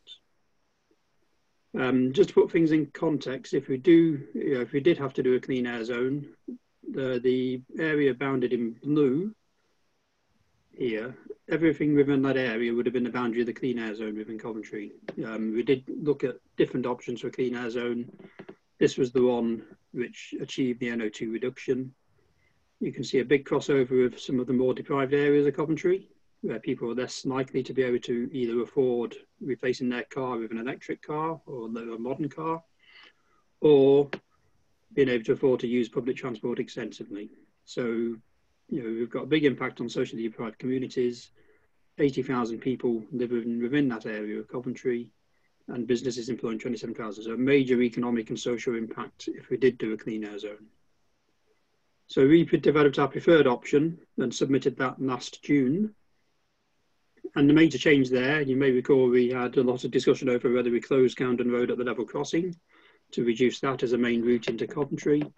But there was a lot of local opposition to that from residents and communities either side of the crossing. So in our resubmission, we've kept Camden Road open. We've proposed an alternative layout in the area around Holyhead Road, up a Hill Street, Barras Lane. Critically, we can still remove those traffic lights on Holyhead Road, Barras Lane, which is the real source of the queuing and congestion, which contribute to the NO2 levels on that route. And then if we roll forward, having submitted that information, as you'll all be aware, a lot of issues were happening in the autumn that the government had to grapple with. So it wasn't actually until February this year that the new government direction was issued. That confirmed that they accepted our refined package. It confirmed that we didn't need to do a clean air zone in Coventry, and it awarded us £24.5 million in grant funding to actually implement that package. So that's the stage that we've reached. Just to put the context in sort of where the air quality problems are, in effect, through the modelling work and monitoring that we've done, the section of Holyhead Road, and particularly the section at the city centre end, is the critical section in terms of air quality, the area coded in red. We've got a secondary area on Foleshill Road also in red, so very much aware of the need to do something on Foleshill Road to reduce the amount of through traffic there, and we're working on those measures. And then the areas in yellow are of concern, but manageable. We've already managed to get a lot of the air quality improved along the Walsgrave corridor through those early measures that were funded. But we need to be careful that around the ring road as well, that we're not creating problems in this area, although at least fortunately there's not residents directly associated with the ring road. But we need to make sure that we don't just, when we sort Holyhead Road, we don't just transfer the problem elsewhere on the network. So those are the two key focal points. In terms of, appreciate the points around sort of people saying it's all about sort of dirty buses, dirty lorries and so on. Actually, we did a lot of survey work. We had access to DVOA database on the types of vehicle entering Coventry. We were able to proportion the NO2 emissions on that basis, and consistently, every route coming to Coventry, pretty much half the vehicles contributing the NO2 were diesel cars. Yes, vans significant in a minority, around a fifth of the emissions coming from vans. Lorries less critical, buses less critical, other than on really dense bus corridors. But as I say, we're going electric with the buses anyway. We're already retrofitting with the bus companies the existing diesel vehicles to a higher standard. So the emissions from buses are less of a concern now. So in terms of the preferred option, 3 core elements to it. The first is the modal shift, and that's really the working with schools, businesses and local communities to encourage people to get out their cars, to walk and cycle for local journeys. That was sort of successful in the Rollsgrave corridor, and we'll be looking to do the same on the Holyhead Road corridor. To complement that, and we're just about to complete the initial consultation on Camden cycle route. That's a scheme which would provide a segregated cycle route along Camden Road, linking the city centre to Camden. Basically, it's a £4 million scheme. It is fully segregated, and it's basically going to provide, hopefully in combination with the engagement programme, the tool by which we can help people in that area and encourage them to cycle to the city rather than drive. And that takes cars then off the Holyhead Road corridor. So that's all kind of the link there. And we also get obviously the side benefits that people referred to, that if people are cycling more, they're fitter, they're healthier, less calls on the NHS and so on. So it's sort of a win-win for us, and we're really keen to get that scheme delivered. We're hoping to start on sites later this year, but clearly we've got to consider the responses from the consultation and take those on board. And I've put in the chat a bit of detail about the mobility credit scheme. Somebody raised this question. This is jointly separately funded from the air quality plan, but it will enable people to trade in their old car and get credits to basically travel either by bus, rail, join the car club and use the car club vehicles, or pool bike scheme, and that comes in later this year. So it's sort of allowing people to travel more sustainably and trade in their car at the same time. In terms of greening the fleet, a lot of this is funded by other grants, not just the air quality money, but it's really around the charge point network. I think we're sort of second or third in the country at the moment outside London in terms of the number of charging points we've got across the city. Clean Bus Technology Fund I mentioned, converting all buses to clean diesels at the very least, but we've also got the 10 electric buses coming in later this year. And we've put a bid into government for the all-electric bus town. That's jointly with colleagues in Warwickshire. And it will cover all buses within Coventry, all buses travelling out to Nuneaton to the north on that corridor through Bedworth, and to the south to Leamington. So, you know, in effect, that would have a massive transformation in the bus network within the city. And then I mentioned the electric fleet try before you buy scheme, where we've got 70 electric vans, taxis and pool cars for businesses to try out on a trial basis. And that's using funding we secured from Highways England. And then finally, we are also doing works on our highways to basically enable us to manage the traffic in a better way and be more responsive to air quality conditions as they happen live. That's a lot of it focused on Holyhead Road, but being able to encourage traffic to use Spon End as an alternative route into the city, but that requires better arrangements on Spon End at the pinch point around the railway arches, so providing a bit more capacity on that route, but also remodelling Junction 7 and providing a much better pedestrian and cycle access across Junction 7 on the Ring Road into the city centre. The area around Holyhead Road, we're proposing to put a low emission zone on Holyhead Road, so we do strict access for the most polluting vehicles on Holyhead Road. But general access, cleaner vehicles would still be able to use it, but we would remove the signals at Barras Lane. That means we do need to open up Upper Hill Street. So, you know, St Osberg School, for example, would still have traffic on 3 sides of it, but we wouldn't have traffic on all 4. We've taken very sort of great care over the design of the measures there to make sure that we minimise the impact on the school and on residents. But it's sort of a key part to getting the traffic off the most polluted bit of Holyhead Road. And the work we've done on this, you know, it does indicate that, you know, the modelling we've done, we're not transferring the problem of any of this, and that's been accepted by government and their experts on air quality and on the modelling side, that by putting these measures in place, we can solve the issues on Holyhead Road, bring that into compliance, solve the issues on Foleshill Road and bring that into compliance, but we don't transfer the problem elsewhere. So just sort of a few of the impacts, just to make sort of, you know, the key message is, you know, we are going to achieve NO2 compliance. We will retain local access. But the key part is trying to improve those pedestrian and cycle routes from Spon End to the city centre and from Camden to city centre. And in terms of the engagement side there, these are the figures from the early work in Walsgrave. So 8.5% reduction in car journeys for school travel on that corridor. More people walking, cycling and sort of getting a traditional scooter. 11% reduction in car trips from the local residents, with more people walking, more people on the bus. And this is all figures that were before, obviously, COVID coming in. And the figures in terms of greening the fleet, sort of, say 180 charge points installed by this summer, and we're bidding for more. I'll probably won't linger on these schemes too much. They've been on the website through the consultation process, but this is the spot end scheme. So this is the problem bit, the pinch point, the railway arches. So it is making it in effect a smoother flowing route into the city centre, which means you don't get the queuing in this area, you don't get the queuing back along here, and the residents on either side aren't then exposed to as bad air quality as a result.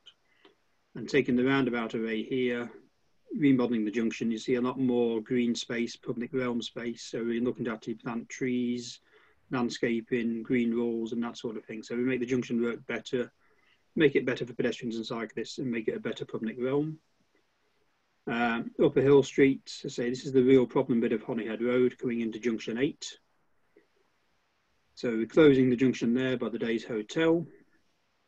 So again, Holyhead Road becomes freer flowing. The low emission zone means that the dirty vehicles are kept out. It is just the cleaner vehicles using it. Upper Hill Street, a left in, left out arrangement, which means that traffic from Camden can still access the city centre, but will be forced around the top side of the ring road there. And obviously the other side is we've got the former gasworks site at the top here, which is a development site, and it helps manage traffic generated by that development in a more sustainable way as well. And then the cycle route basically going from the city centre at the bottom right out to Camden top left, and sort of let's say you'll be able to go on the consultation website and see the pictures, and we've got CGI images of what it will look like, but it's basically this sort of thing. So it is going to be separate footway, separate cycleway, separate traffic. So it's not an on-road cycleway, it is fully segregated. I've mentioned the various support we're doing on electric vehicles. We're also supporting businesses in accessing funding for charge points at their businesses, trying to get the information out to people on how they can access charge points to go in at their home. And obviously we've been doing a lot on street residential charge points as well. So I think the next few slides, this is just sort of showing you the spread of charge points already implemented in the city. These are the rapid ones, so they give a faster charge to vehicles. So if you're shopping or if you're popping in somewhere for a couple of hours, you get a full charge from these points. These are the areas covered by on-street residential charges, which are the overnight charges, which really sort of are fed from street lights, a pillar by the side of the road. And those are our residents where they don't have their own parking to access charging sort of on street. And the new bus routes going out, these are where the electric buses will be running on the route out to the hospital, the route out to Bedworth via Foles Hill. So again, targeting our more polluted routes. In terms of COVID impacts, we've been doing some sensitivity testing on this. This is kind of showing where the top orange bar is where air pollution is stabilised against the baseline at the start of March.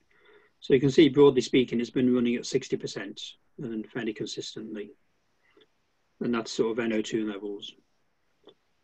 Car traffic went down to 40%, slowly increasing, and we're now running at about 70% to 80% in terms of the normal flows.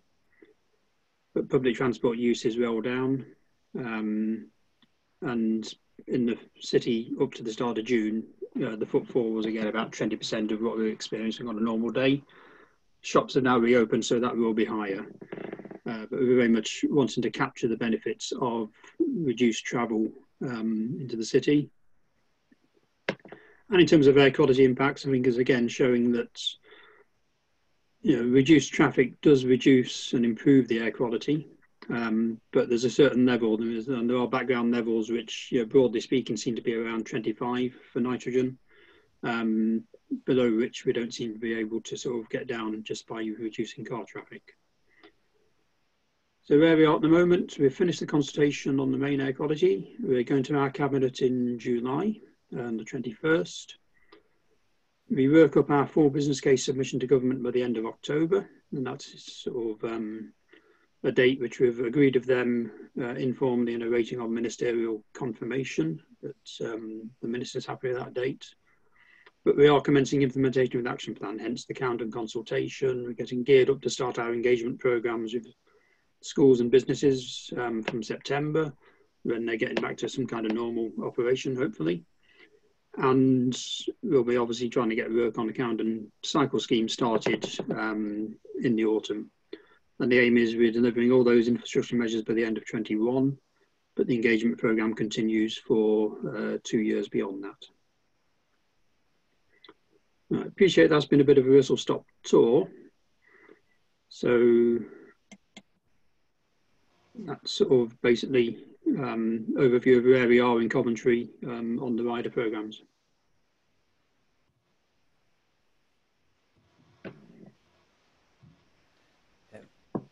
Susan, I think you have to unmute. Sorry, you'd think I'd never done it before. No, I'm just saying John has obviously finished. Maybe we could have one or two burning questions if they are.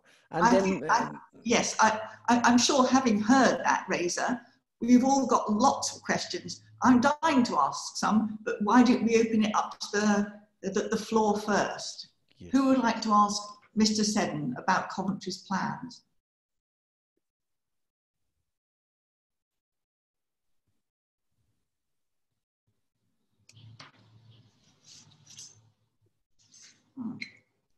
I think Tony wants. Tony, if you are going to ask a question, could you unmute then, please? And there's a little thing you can press you have to want attention. And Mayor Neil Murphy is right. The question coming after Tony then. Tony first, then Neil Murphy. It's a very simple question. I was very impressed with the idea of lending electric cars to people to get them excited about electric vehicles, especially for local traders and that sort of thing. How successful has it been, and has it been taken up? Right, we've had so far we've had 2 projects, one of which was part of our early measures programme in Rollsgrave Road, and we basically in effect leased 4 taxis from the LEVC, who manufacture the London taxis. So I had 4 electric taxis. Those were available for our local taxi drivers to use. So they would borrow them for 2 weeks. So their own taxi would be stored in our depot. They would take the electric taxi for a 2-week period and trial it. We've had about, I think over the 2 years that's been running, the vehicles have been out pretty much all the time. So we've had somewhere in the region of 120, 130 taxi drivers take that up. From that, we've had 13. Have they bought any new vehicles at that as a result? Yeah. From that, we've had 13 have gone ahead and bought the taxi or leased it from LEVC, but there are 13 have gone ahead. Not as high as would like, and there's a long way to go because there's 850 licensed taxi carriages in Coventry, so we've got a long way to go with it.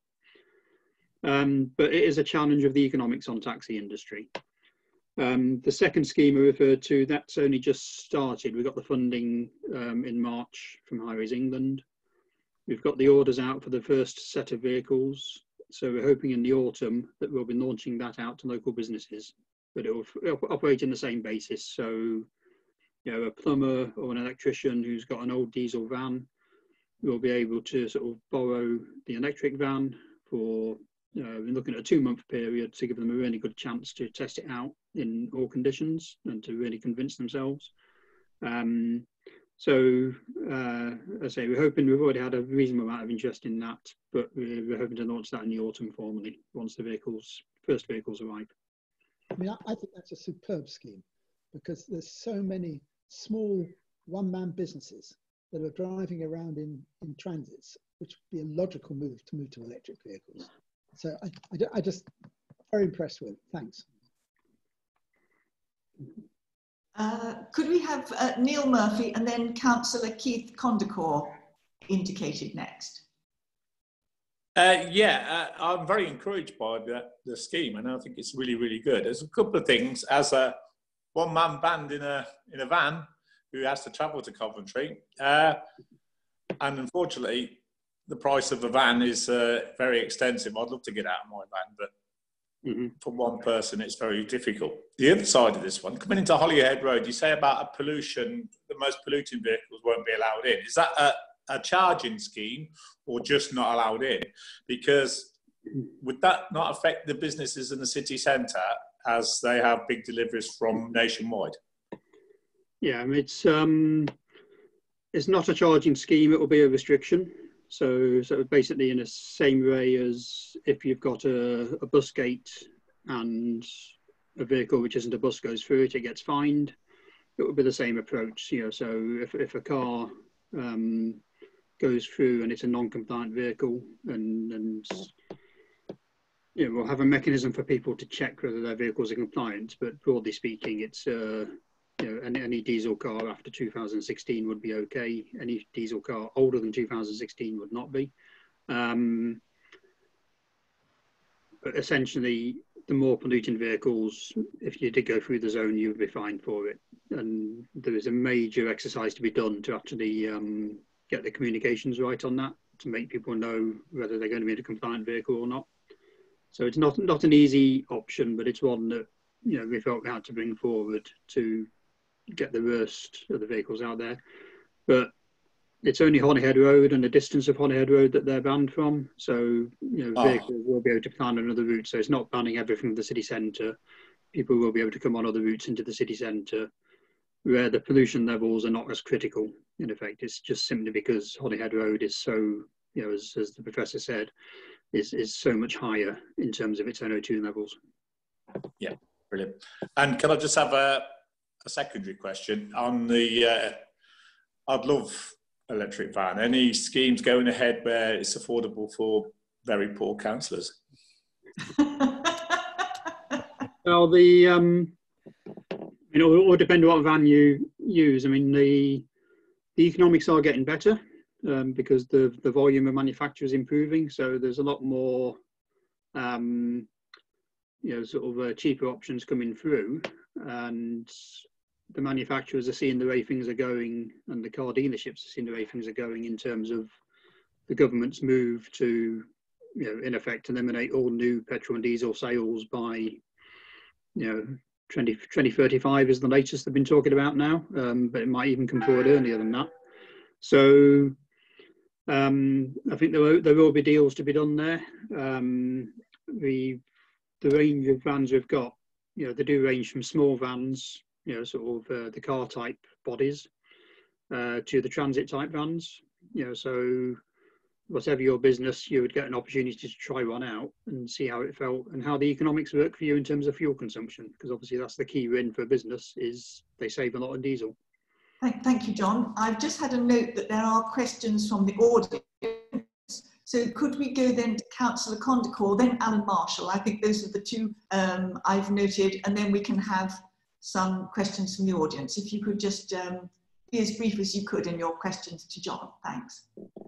Very briefly, I cycle Coventry north to south quite a lot when I'm going across the city. It's great having this dedicated cycle route, but a lot of places you'll need to cycle the rest of the city. Can we have some money spent on extending the things up to traffic lights? And you've got these little cycle lanes that go about 20 metres, and it takes you about 4 cycles of the cycle lights to actually get onto the bit where you've got a nice bit of painted keep clear. So I think it's good to do the big project, but we actually need to make the cyclist whiz through the rest of the traffic lights and junctions. Thank you. Yeah. I can't tell you how much I echo that question. There's no point in having a cycle path if it's not joined up to everything else. Thank you. John, did you want to respond to that, or are you just taking a note of the comment? I think it's just sort of, yeah, it's sort of taking note, and we are mindful that, you know, the routes we're proposing are the spine routes, that we will need to make sure we've got the right feeders into them. And there will be corridors which won't have spine routes, which, you know, we'll need to improve. And one of the things we're looking at on Foles Hill Road, for example, which I think is quite a challenge for cycling, is through the Emergency Active Travel Fund, we will be putting a pop-up cycle lane on Falls Hill Road, which will then hopefully become permanent and might well hopefully make it easier for Keith in terms of cycling on the north side of Coventry. And Alan, I think you were waiting. No, I may have tinkered with the wrong button, but I haven't got I'm so sorry. Okay. Not like me then. Okay, Moni, I think you've got some questions from the audience. Yes, I do. So from Pamela, is the EV loan available to businesses in Tile Hill, for example? Yeah, certainly Tower Hill would be covered. From David, will Coventry 2021 present any special challenges to CCC in terms of air quality? And if so, how do you plan to deal with them? Well, we've got a travel plan which was basically produced before COVID. It's now being reviewed. I think it's been announced today that City of Culture will run from May to May, so May 21 to May 22. We're starting as a result now to get a bit more certainty as to the shape of City of Culture. Obviously, they were well developed on their programme. We're ready to start launching and announcing things, and then COVID came along. And at the moment, we're still in a position where we don't quite know what shape events will be. So will we still have, the vision of 100,000 or 150,000 people descending on Coventry City Centre for a mass participation event? Or is it going to be more of a digital online event? At the moment, the original travel plan was assuming there would be a number of major events with mass travel into the city, and there would be then a lot of smaller events across the city throughout the year. The big events are the ones which have caused the spike in terms of travel demand, and obviously we're working with train companies, bus companies, and so on to make sure those are met, and that people are steered through the ticketing systems to book their travel by train rather than by car. And if they do come by car, we were looking at temporary park and rides to keep them on the edge of the city and bus them into the centre, or to the venue.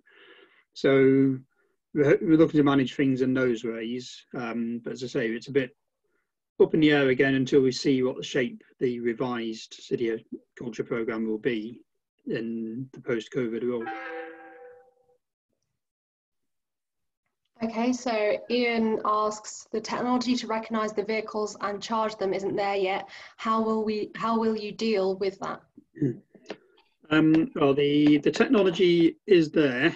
It's not all gone through final type approval, and the systems which government, basically the Joint Air Quality Unit, which is between DEFRA and DFT, they took on the responsibility of putting the checking systems in place. So for things like the clean air zones in Birmingham and Leeds and so on, vehicles recorded go into the zone. The system behind that to check whether that vehicle is compliant or not is the one that government's relying on, developing. That's not moved as fast as government would like in the best form of IT projects. So that's the bit which needs to be put in place to make a low emission zone work. The camera technology is there, but it's the back office systems.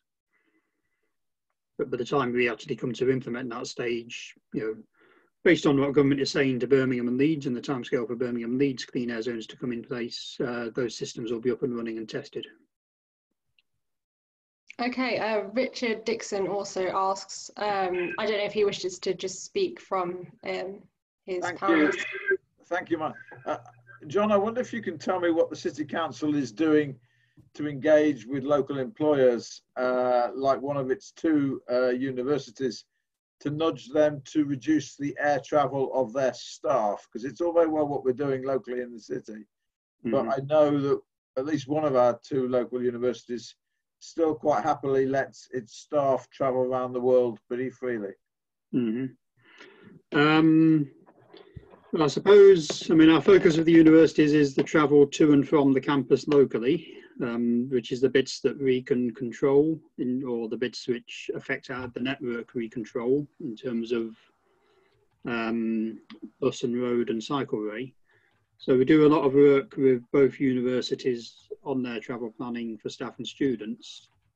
In terms of, you know, whether their staff are travelling by air or sort of whatever mode to meetings they're going, that's outside our influence really.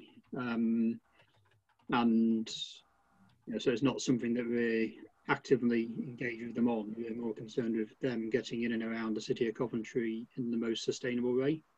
I could jump in there perhaps and contribute the little I know. Even before COVID-19 struck, there was a growing discussion in local universities about, I presume, Richard, you're referring to conference flying and so forth. There was beginning to be some disquiet about the air miles that are clocked up by academics who fly to conferences. And I think two things have happened post-COVID. Firstly, universities generally are under a lot more financial pressure for various reasons. And they'll be looking to reduce expenditure wherever possible. And secondly, one of the unexpected and unintended consequences is that, like us, academics are finding that conferences are much more possible via Zoom, via other platforms. Other platforms are also available. So there will never be anything to replace the face-to-face human contact, or the little chat in the corridor afterwards, or a drink in the bar that will really spark ideas or create relationships. So I think, like many other things, it will change profoundly academics' air travel. Sorry to jump in and maybe take someone else's space. Is there another question? Thank you, Susan. I believe Peter has a question for John. There seems not to be any changes to the plan post-COVID. Is this the case? If not, what has changed? Well, as part of the full business case development, I said that's going to government in October, and we will be doing sensitivity testing as part of that. And we're sort of, and that's not just around air quality, that's around the wider transport network, other schemes that we've got that are proposed, and the business cases for those. Clearly, we're in a position at the moment where we're all speculating across the transport industry, as people in other industries are, on what the impacts will be on travel demand. The evidence at the moment from surveys carried out nationally and more locally in the West Midlands are that, you know, perhaps, you know, sort of around a third of people who used to be bus users will no longer use the bus. That's actually balanced by around 14% of people saying they will use the bus more. And I am guessing that there's an impact of, you know, on the one hand, people afraid to use public transport because of transmission of virus or the risk of it, being balanced by some people saying, actually, I'm appreciating the clean air in the city. I used to drive around for my local journeys. I'm no longer going to do that. I'll hop on the bus instead. Yeah, so people are making those sort of value judgments, but the net, you know, there will be a net decrease in bus use. There'll be a net decrease in rail, at least in the short to medium term. And there'll be a net decrease, we anticipate, in peak hour traffic. So I mentioned during the presentation that at the moment, with the shops reopening and so on, we're back to about 70% of traffic levels compared to what you would expect normally this time of year. In the morning peak, we're at 50%. So, you know, there's a lot fewer journeys coming in the morning peak than there are later in the day. So people are, and that's, I think, is a reflection, particularly in the city centre, of the degree of office development. Offices like our base at Frygate. I mean, I've I was in Coventry on Wednesday for a site visit with members, and that was my first visit to Coventry since mid-March. And it hasn't stopped the work happening, hasn't stopped my team working, but it's just reflecting that we don't need to travel into the office to do our job effectively. Yes, we're all living in different ways, aren't we, John? Yeah, we are. Are there any more questions coming from the floor? I'm conscious that Councillor So I think we have one from Ian if he unmutes, as well as Merle. Yep. Both have microphones. Ian McDermott. Oh, sorry, I apologise. I didn't realise it was mine. Was the Ian? Is my question the one to? I had two questions posted. Neil Murphy. Say again. To Neil Murphy, I think you had a question. That's indeed. Thank you very much. Thank you for your time. I've only heard trees mentioned twice today, so I've only got two questions to ask. And obviously one of those was to Neil Murphy. He said he couldn't afford to maintain one tree per person that lives in his area. Yet the WMCA have an ambition to plant one tree for every resident in the whole of the combined authority area. Is he saying that he can't move budget money around in order to maintain trees, and he would sooner spend that elsewhere, given the fact that his authority brought in £154,000 in fines last year? He couldn't move a little bit of it across to maintain the trees? Thank you for the question. It wasn't quite what I stated. It's I'm all for getting trees for one person per household in our county. What I stated is as we go forward with 72,000 trees, we'll have to maintain them trees. So we have to discuss how we're going to go forward with that. What we're not doing is joining the councils up. So as we make these decisions, and they're positive decisions, we've also got to look at how we're going to make it a positive outcome. And that's part of the council. Yes, I agree with you. Yes, I want trees everywhere. I want the green as part of land, and I want electric vehicles and hydrogen vehicles. But as we make these decisions, we've got to look at the long-term sustainability. I'm not saying do not plant trees. I want trees. I think we have a question from Merle Goering to John. Could we make this pretty much the last one, Moni? Yeah. John, hi, good afternoon. So I've put two fairly technical questions on the chat for you, but I realize there's a much larger question behind them. And the question is this: are you willing to engage the public more and put more information into the public domain? The recent consultation on an air quality plan was accompanied by extremely skimpy published material. We didn't get to see the modeling, we didn't get to see the options, we didn't get to see the discussions. I've now obtained a good deal of information through the Freedom of Information Act, and I think the point I really want you to respond to is that the impulse of bureaucracy is to be secretive. But actually, there are very large-scale evidence-based studies that better environmental decisions are made with the involvement of the public. So I'm asking you to let go of the desire to control all this, to let go of the typical council secrecy, and to put the full information into the public domain.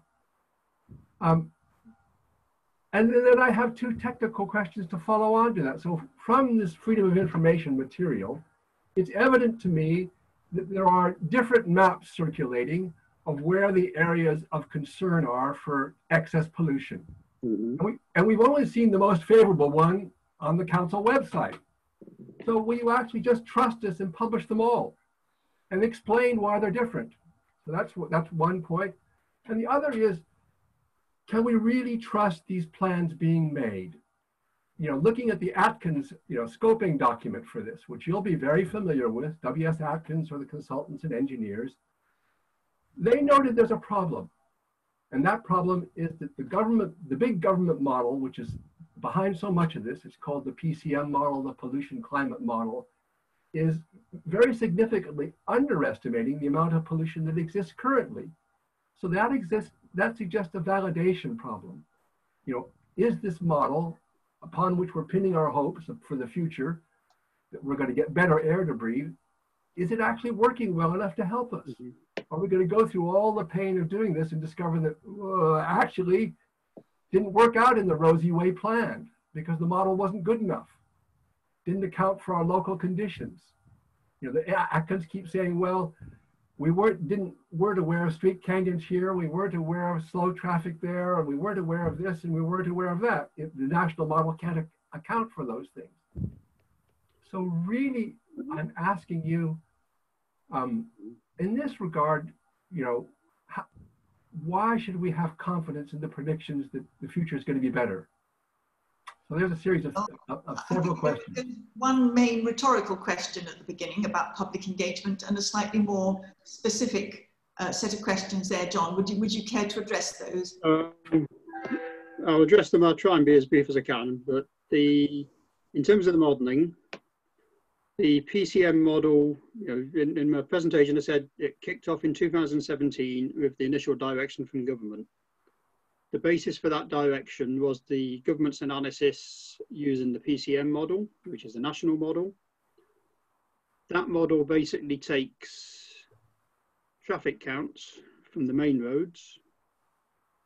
It then takes an assumed vehicle mix, because the traffic counts weren't necessarily robust in terms of counted the volume of the traffic, but not necessarily the makeup of that traffic. And then it did an assumed vehicle mix based on proportion of diesel cars, electric cars, petrol cars of varying ages, based on the national fleet, rather than what's happening in Coventry.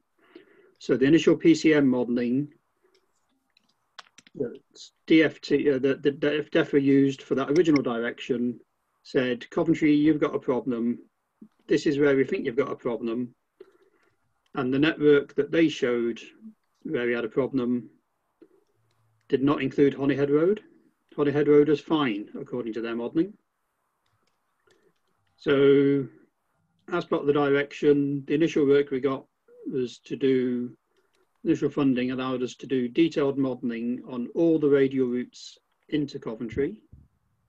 That included detailed traffic surveys giving us the precise vehicle mix, and we used cameras giving us number plates of vehicles entering Coventry. Government gave us permission to relate those to the DVOA database, so that's where those pie charts in my presentation came, with the proportion of diesel cars, vans and so on. That's where that data originally came from. You know, so we had a very detailed knowledge then of what traffic was entering Coventry. We had very detailed air quality modelling, and have to confess that when we first monitored Holyhead Road, we did not believe the figures because they were too high. We thought the equipment must be faulty.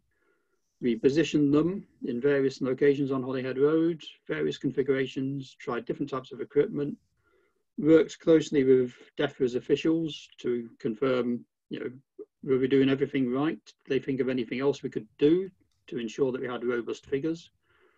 And that's where we arrived at the figure of in the high 50s, basically, ultimately, out of that. I say that did not reflect the PCM modelling at all. So the package that we've produced is not based on the PCM modelling, it's based on our own modelling. That has been through 18 months of scrutiny by DEFRA and their experts. It's been through robust challenge, it's been through independent technical panels and so on. And you know, essentially, government has come back to us and said, at the end of that process, yes, we're fine, we're comfortable with your modelling, we're comfortable with the conclusions. So it has been very robustly done. The reason why we're careful with what actually goes in the public domain from the technical reports is that through that process, there have been countless maps prepared, countless technical reports prepared. There have been in the region of 35 different scenarios tested in the modelling of different combinations of measures. And each of those were contributing in effect to a work in progress and were subject to then scrutiny internally between us and our consultants, scrutiny between us and DEFRA and their technical experts. So there's a lot of work that goes in there. Now you can take one plan or one scenario from any of that work and you can say, oh, right, yeah, that looks fine. That suits my argument. I'm going to take that as my base. But, you know, we had, you know, through that process, you find things like in the traffic model, there was a simple technical issue in the city centre about where one car park zone was loading onto the network. In the scheme of something as a strategic model, it would have made no difference. In the context of the amount of traffic on Holyhead Road and the Ring Road, it made a big difference.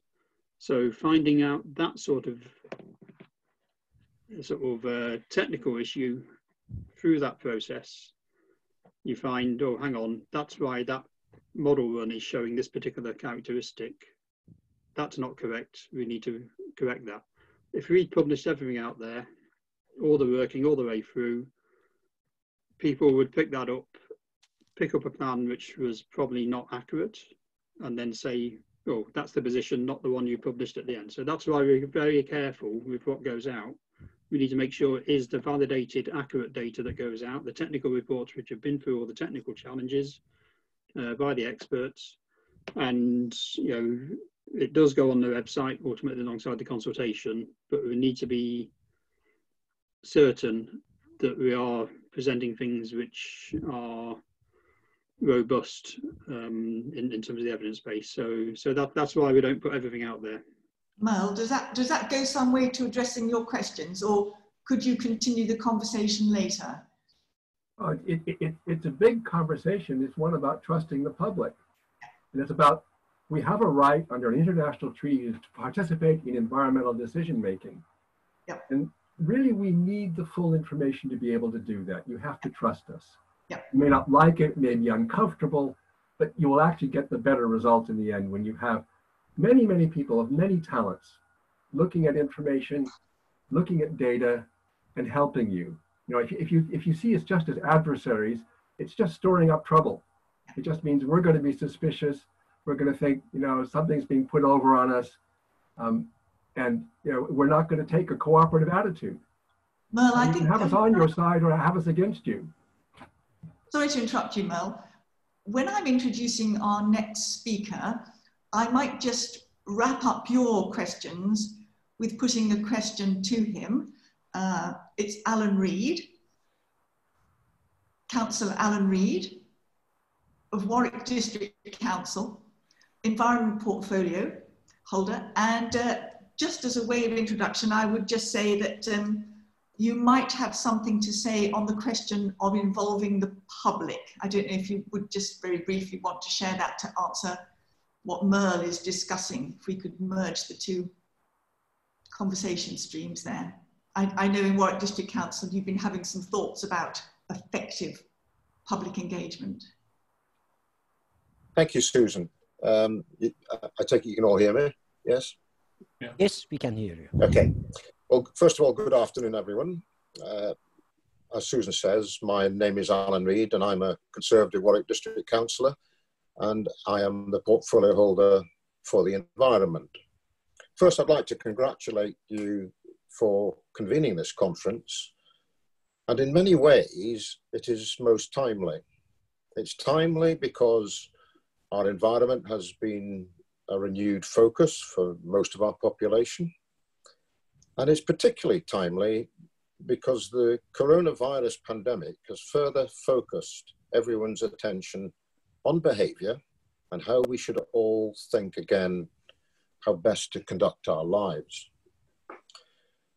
While air quality is rightly the theme of this conference, I'm going to talk about our Council's Climate Change Emergency Action Plan, since they are closely linked. Tackling climate change not only addresses the wider concerns of the climate, but it also benefits the health of the local community by tackling many of the environmental issues that cause ill health. First, our plan has two targets. The first is for our council itself to be carbon neutral by 2025. And the second is, with others, to have our district carbon neutral by 2030. Now, a lot has already been said, but I need to repeat it, because the two biggest causes of pollution, and thus poor air quality, are transport and buildings. And I set out our council's actions and plans in addressing these two major causes. On transport, our actions and plans include the following. First, plans for electric vehicles, including electric buses, electric waste collection vehicles, which incidentally are manufactured in our district, as well as having our council's car fleet to be 100%, and it is already 65%. It's interesting, actually, that Warwick District is the second highest for electric vehicle car registrations in the whole country. Next, we're going to be installing charging points in all of the council's car parks. We've introduced a car sharing scheme for all our employees.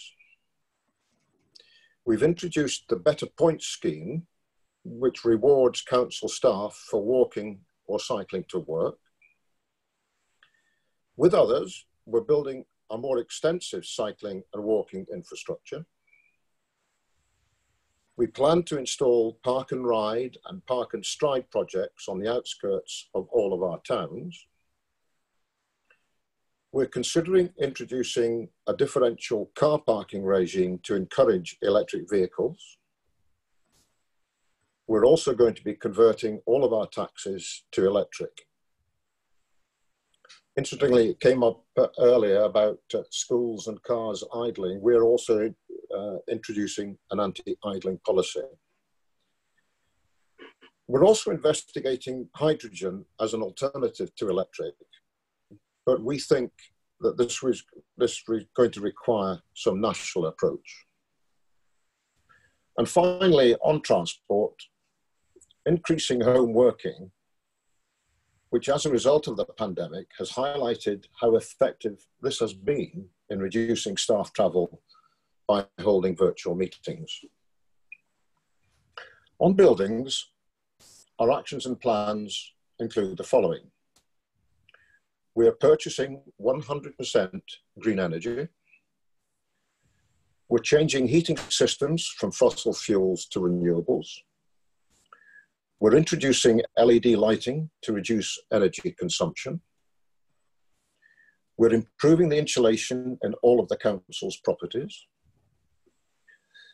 We're introducing solar PV on council buildings, and we're planning a solar PV farm. We're planning for a district heating system to all of our council, or most of our council buildings in the town.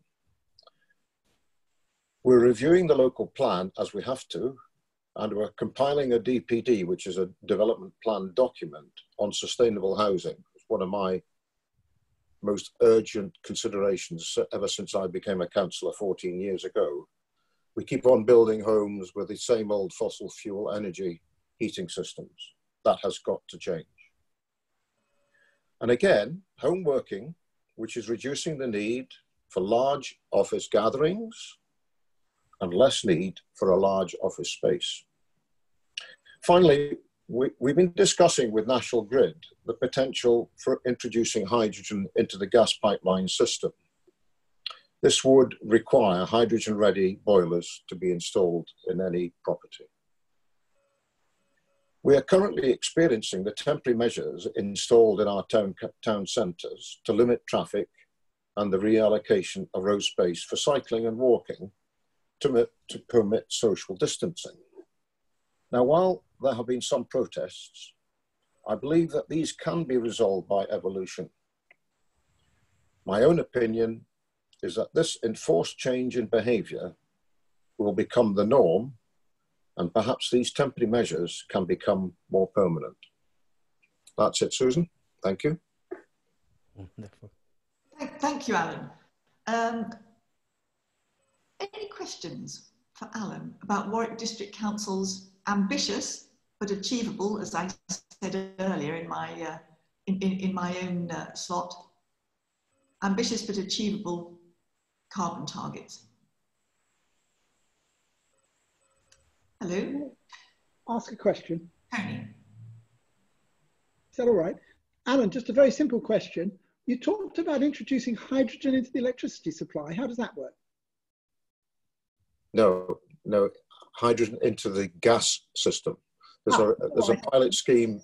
There's a pilot scheme in Keele University at the moment where they're introducing 30% hydrogen into the gas system, and that is something that National Grid are looking at in great detail. Obviously, the infrastructure of gas pipelines, which I got involved in for most of my working career, could be converted to hydrogen, but there needs to be a lot of look at this before it becomes a reality. But it's something that would substantially decrease the use of fossil fuels. I have to say, by the way, I'd like to congratulate John Seddon on the actions that Coventry are doing. It actually highlights one important point. Coventry have the advantage of having everything under one roof. In other words, their council looks after everything. Here at the district, we don't have that advantage. We have to have joined up thinking with many other councils, including the county council. And that is one of our biggest challenges. Yes, that was another thing, Alan. I don't know if you heard that I highlighted as one of the boulders stopping the flow of the river. We need much more joined up cooperation between the people who are responsible for monitoring air quality, for public health, and transport planning. That's certainly true. Correct. And until we have that joined up thinking, it's going to be difficult for us to achieve the carbon neutrality of the district by 2030. Yeah. And such things as cycleways and things like this, while we're putting cycleways in our developments, unless they are joined up and go anywhere, we're at a disadvantage. I think many would agree with you, including me. Hello, Neil Murphy, are you trying to join in? I'm so sorry. Moni, are there any questions from our audience? I think it might wait because I don't know if we're a bit pressed for time, because I know we'll have a further question session later on. I think we're fine at the moment. If anybody wants to address Councillor Reid directly. I don't think there are any particular questions for Councillor Reid in particular. Okay, great. Well, I understand there's now an opportunity for Dave Barber to join us and share what he's doing at Warwick District Council. Forgive me, Dave, I don't know what your precise title is, but you are now the officer who is working very closely with Councillor Reid, steering the climate emergency response.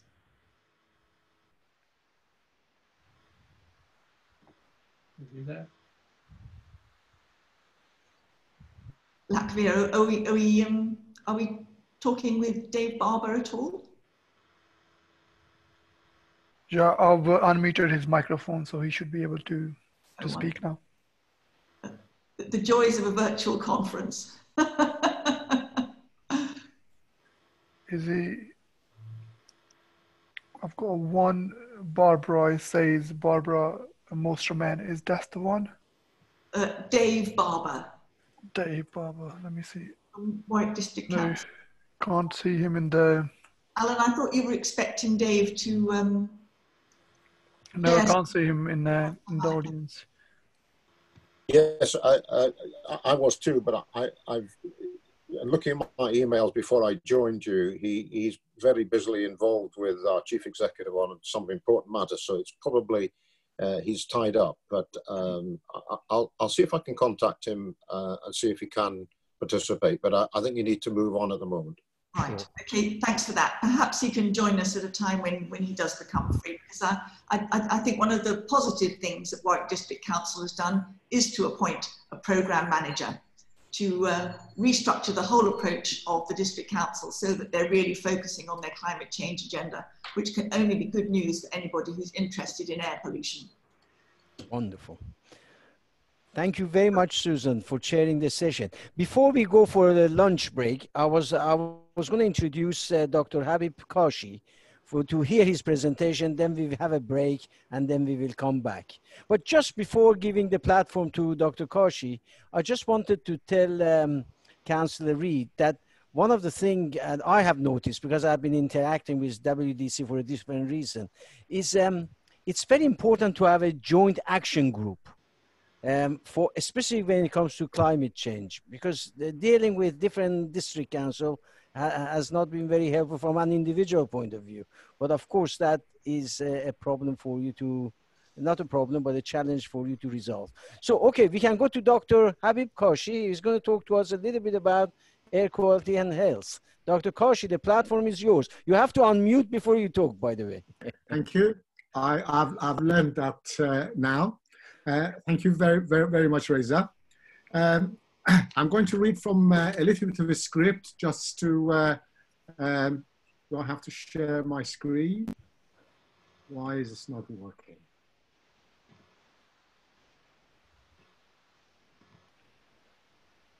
Dr. Am I there? Hello. If you move your cursor down at the bottom of the screen, you should be able to see a button called Share Screen. It's in green color. If you press that one, it should allow you to share your screen. I did do that, but it didn't seem to actually allow me to do that. Technology. Share a screen again. There you go. Share. Oh, you're there. Yeah, you're there. Yes, you are.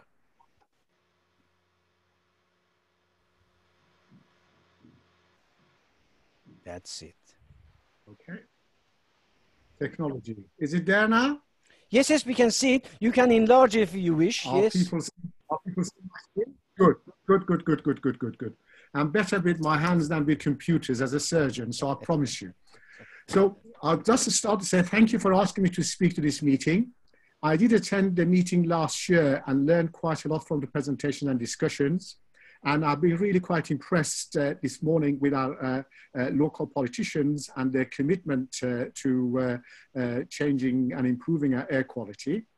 My own interest in air pollution is firstly because of my profession, because I see its detrimental effects firsthand on patients. Secondly, and this is where I'm venting my spleen, and please forgive me if you can, I was a chairman of our local resident association, which is really at the edge of Coventry with Warwickshire. And I was anxious about air pollution on our main road and the effect of additional housing that was being planned by populations was increasing to such an extent that it couldn't cope, which we know was obviously quite inaccurate and incorrect. Sadly, our concerns were completely ignored both by Warwickshire and Coventry, and their plans went ahead. And when I attended a planning meeting, the Warwick view was that this is house building for Coventry, so you might as well put it at the edge of Coventry, so they get all the bad effects of it, which sadly is exactly where I live. But there we go. Having vented my spleen, I'll get back to my talk. And I'd like to say that all of the information on the slides that I'm going to present is available in public domain. It is from Public Health England, World Health Organization, and the United States Environment for Environment. None of this is my research. I don't do any specific research. You can see that World Health Organization considers that 90% of our children currently breathe toxic air. And I think quite a few of our presenters have said that we're all getting on in our years. It's the children that really matter. And this is a shameful statistics, and one that I think if we ignore, our children will never forgive us. Now, cost to health. Now, as a doctor, the easiest thing to measure in terms of costs, if somebody is alive or dead, there's no question in measuring it. You can't hide the statistic in any way. And so here we are. We know that air pollution at a conservative estimate is responsible for 8.8 million premature deaths globally. In the UK, again, this is a conservative estimate, it's 36,000 deaths per year, or 5% of our deaths. And in our region, in West Midlands, and I suppose Warwickshire is being near enough, it's about 5%. London is the worst at about 6.5%. But how do we get here? Where does this pollution come from? This is the busiest slide, and I apologize for it at the beginning, but the aim of it is really to show you the sources, and what you need to probably pay attention the most is the data that is presented in yellow or orange.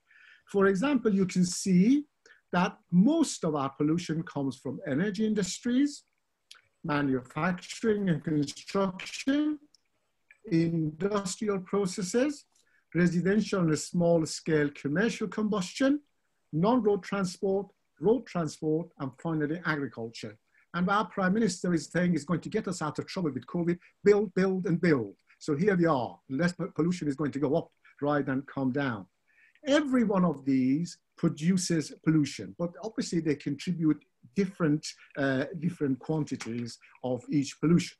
For example, sulfur dioxide is mostly from manufacturing industries and residential small-scale combustion. Residential and a small-scale commercial combustion produces the highest proportion of our particulate matter, 2.5, which is followed by industrial processes and road transport. More than half of our non-methane volatile organic compounds comes from industrial processes and their failure to manage their apparatus well by creating fugitive emissions.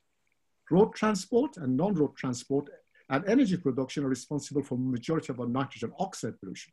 Lastly, we have ammonia, which is mainly the product of our agricultural practices and meat production in particular, which for Warwickshire, being a very green county, is particularly important. But coming back to what I was asked to talk about, how does it affect our health? I think Reza mentioned some of it at the beginning. Most people think, oh, it's bad air, it's going to affect my lungs, but that's not true.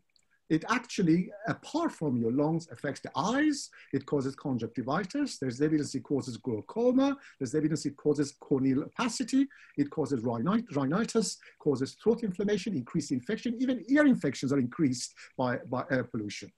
Then it gets into our circulation, and it goes to our heart. And all of you know about that it causes increased cardiac disease in terms of angina, heart attacks, and eventually heart failure. It affects our blood vessels, and blood vessels are going everywhere. So it affects the main blood vessels in the body, causing atherosclerosis, which is ulceration in the walls of our blood vessels, leading to aneurysms, peripheral vascular disease, amputations, leg ulcers.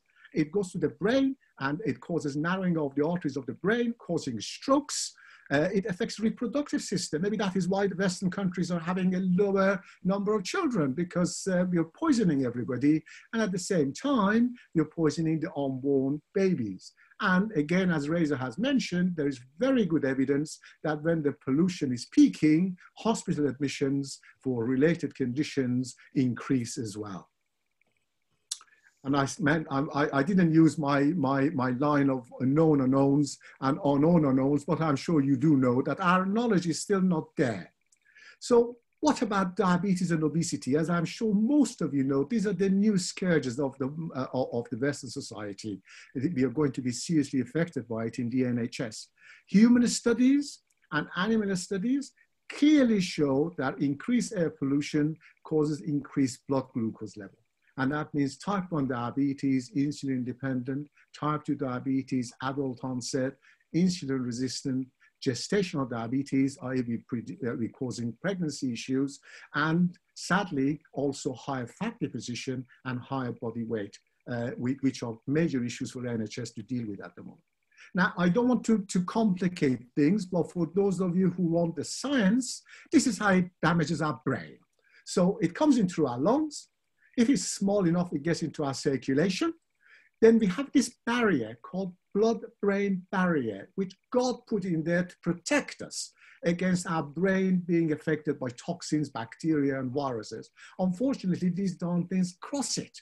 And also, if it comes through your nose, the roof of your nose is next to the base of your brain, and they get into the brain area. And you can see by a series of mechanisms, which doesn't really matter, but essentially they cause severe inflammation around the neurons.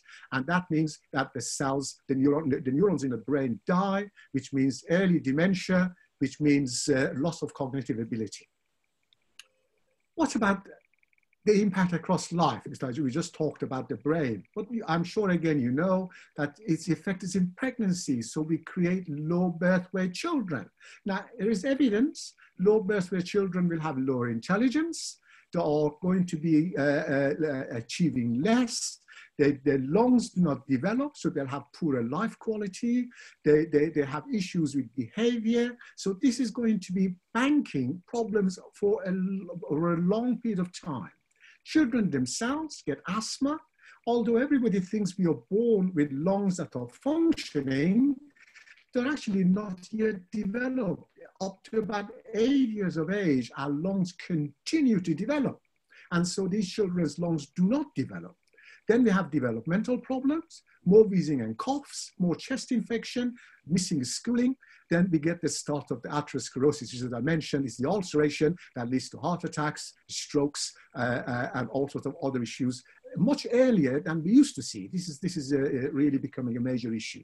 In adults, is coronary heart disease, strokes. Now the exposure is beginning to see cancer. I think Reza mentioned at the beginning that 2 of his neighbors unfortunately have developed lung cancer. We are beginning to see a higher incidence of lung cancer. You stop smoking, now we are causing lung cancer by air pollution. Then the diabetes that I mentioned. And as we get older, the main one becomes dementia and strokes and heart attacks. So what are these things that are poisoning us? I'm sure some of it has been mentioned. We are only really measuring 2.5. We don't even measure 10 or 0.1. The smaller they are, the more they penetrate. 10 is coarse, 2.5 is fine, and 0.1 is ultra fine. And the smaller the particle, as I said, the deeper they go. Now, in this slide, you can see in red, that's the number of diseases that particulate matter 2.5 for which there is information. The other ones, we don't even have enough information to start producing anything.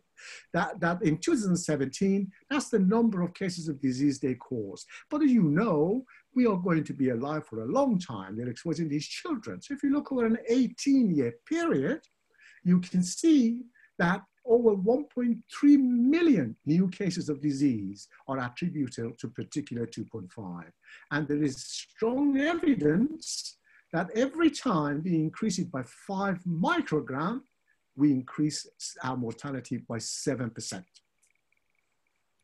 So what about nitrogen dioxide or all the oxides of nitrogen? First of all, there's a potent greenhouse gas, and we've been going on about climate change in our meetings. Again, the slide is in the same format, the orange showing the current 2017 data, and the blue showing the accumulative effect over a number of years. And the important thing here is look at diabetes and its association with nitrous oxide. And we can see that over an 18-year period, it's going to cause us over 1 million new cases of disease because of nitrous oxide. So these are huge numbers. What about ammonia? Most of this comes from our agriculture. And again, all of those of you who are meat eaters, this is you, because a lot of the nitrogen comes from the animals we keep to produce meat. And the ammonia gets into the air, disperses, and becomes particulate matter. It also then reacts and produces even more nitrous oxide, which, as you remember from the previous slide, is a potent cause of air pollution in its own right. And this is the only one we seem to measure, at least in Coventry anyway. Sulfur dioxide is a strong irritant to the lining of the respiratory system. High levels lead to cough, tightness of the chest, narrowing of airways. It initiates and exacerbates asthma attacks. Fortunately, there is a lesson. If we change behavior, levels do fall. Because we are burning less coal, it's been decreasing by 66%. And it will decrease more, hopefully, if we aim towards renewable energy. What about this non-methane volatile organic organic compounds. I'm sorry, it's a bit of a mouthful, but methane, you know, is a different thing and is measured differently. These are things such as butane. They react with sunlight and heat to produce ozone. This is ground ozone. There are two types of ozone that I'm sure you do know. We have atmospheric ozone, which is good ozone. It protects us. And then we have ground ozone that poisons us. It's particularly high during sunny days, exactly the time that we go out to get some fresh air. So the more sun it is, the more it produces ozone, the more we get poisoned. And it can also be transported long distance by wind. So even rural areas do not escape. They also sadly form secondary organic aerosols, which are in their own right mutagenic and carcinogenic. Ozone, this is how ozone affects you if you want to know the mechanism. It causes the muscles of the airways to constrict, trapping air in the alveoli, which means the lungs cannot exchange air. This leads to wheezing. Is an amazing builder and maker. He designed our airways to have a special cells in them. These cells have cilia, which are hair-like things on the surface of them that trap any pollution, and then the way they beat up towards our mouth and nose, so they push it back up. And so we cough it out. Unfortunately, ozone and all the other air pollutions damage the cells by causing inflammation. This means the cilia are lost. This means the system cannot trap them, which means it goes into the lungs, and then through the alveolar capillary system, it gets into our circulation. So I'm coming to an end nearly enough. This is a call for help from me as a doctor. Over the next 18 years, if we were ambitious, and I see our politicians say they are ambitious, and our local politicians are a lot more ambitious than our national politicians, and thank God for that. If we reduced our fine particulate by 1 microgram per meter square, just that's not a lot, just 1 microgram, we reduce the incidence of coronary heart disease by over 50,000, nearly 60,000. We reduce the number of strokes by 16,500, 9,300 cases of asthma, 4,200 lung cancers. Now, the way I see this meeting, if our politicians in Warwickshire and Coventry and West Midlands get together, and if we go for 10, we will increase the lifespan in UK by 5 times more than eliminating all casualties on the road. So here we go, traffic calming, doing this, speed cameras, that. Look, reduce air pollution, and you're going to be a lot more effective in reducing mortality. COVID has been mentioned. I'm sure you've heard it. There is a picture. You can see what it has done to air. That's the same place being looked at before COVID and after COVID. So this little blue planet of ours is able to repair itself. We just have to stop poisoning it. Thank you very much for listening. Dr. Kashi, thank you very much for a very enlightening presentation. We needed a doctor. 30 years ago, I used to work with French doctors. They were long, especially people like yourselves. I was an engineer, polluting the air through my engine designs and so on. And then they came up with this concept of PM10, PM2.5 and so on, precisely for the reason that you were explaining. But that was 30 years ago. We didn't take notice. And I remember I advised the government to go for hybrid cars. At the time was a possible short to medium term solutions. I won a lot of prizes. I was invited to House of Lords. I was given a national diploma, but my designs were forgotten over a few months. So it's not just a politician, it's us. We have to all come together, because politicians come and go, but we can use them as a part of the community to take that message to the higher levels, and then link the councils with the national governments and try to see how we can influence their decisions. And the whole purpose is to come up with better ideas. Anyway, it's a lunchtime, but is there any burning question for Dr. Kashi before we go a break for lunch for half an hour?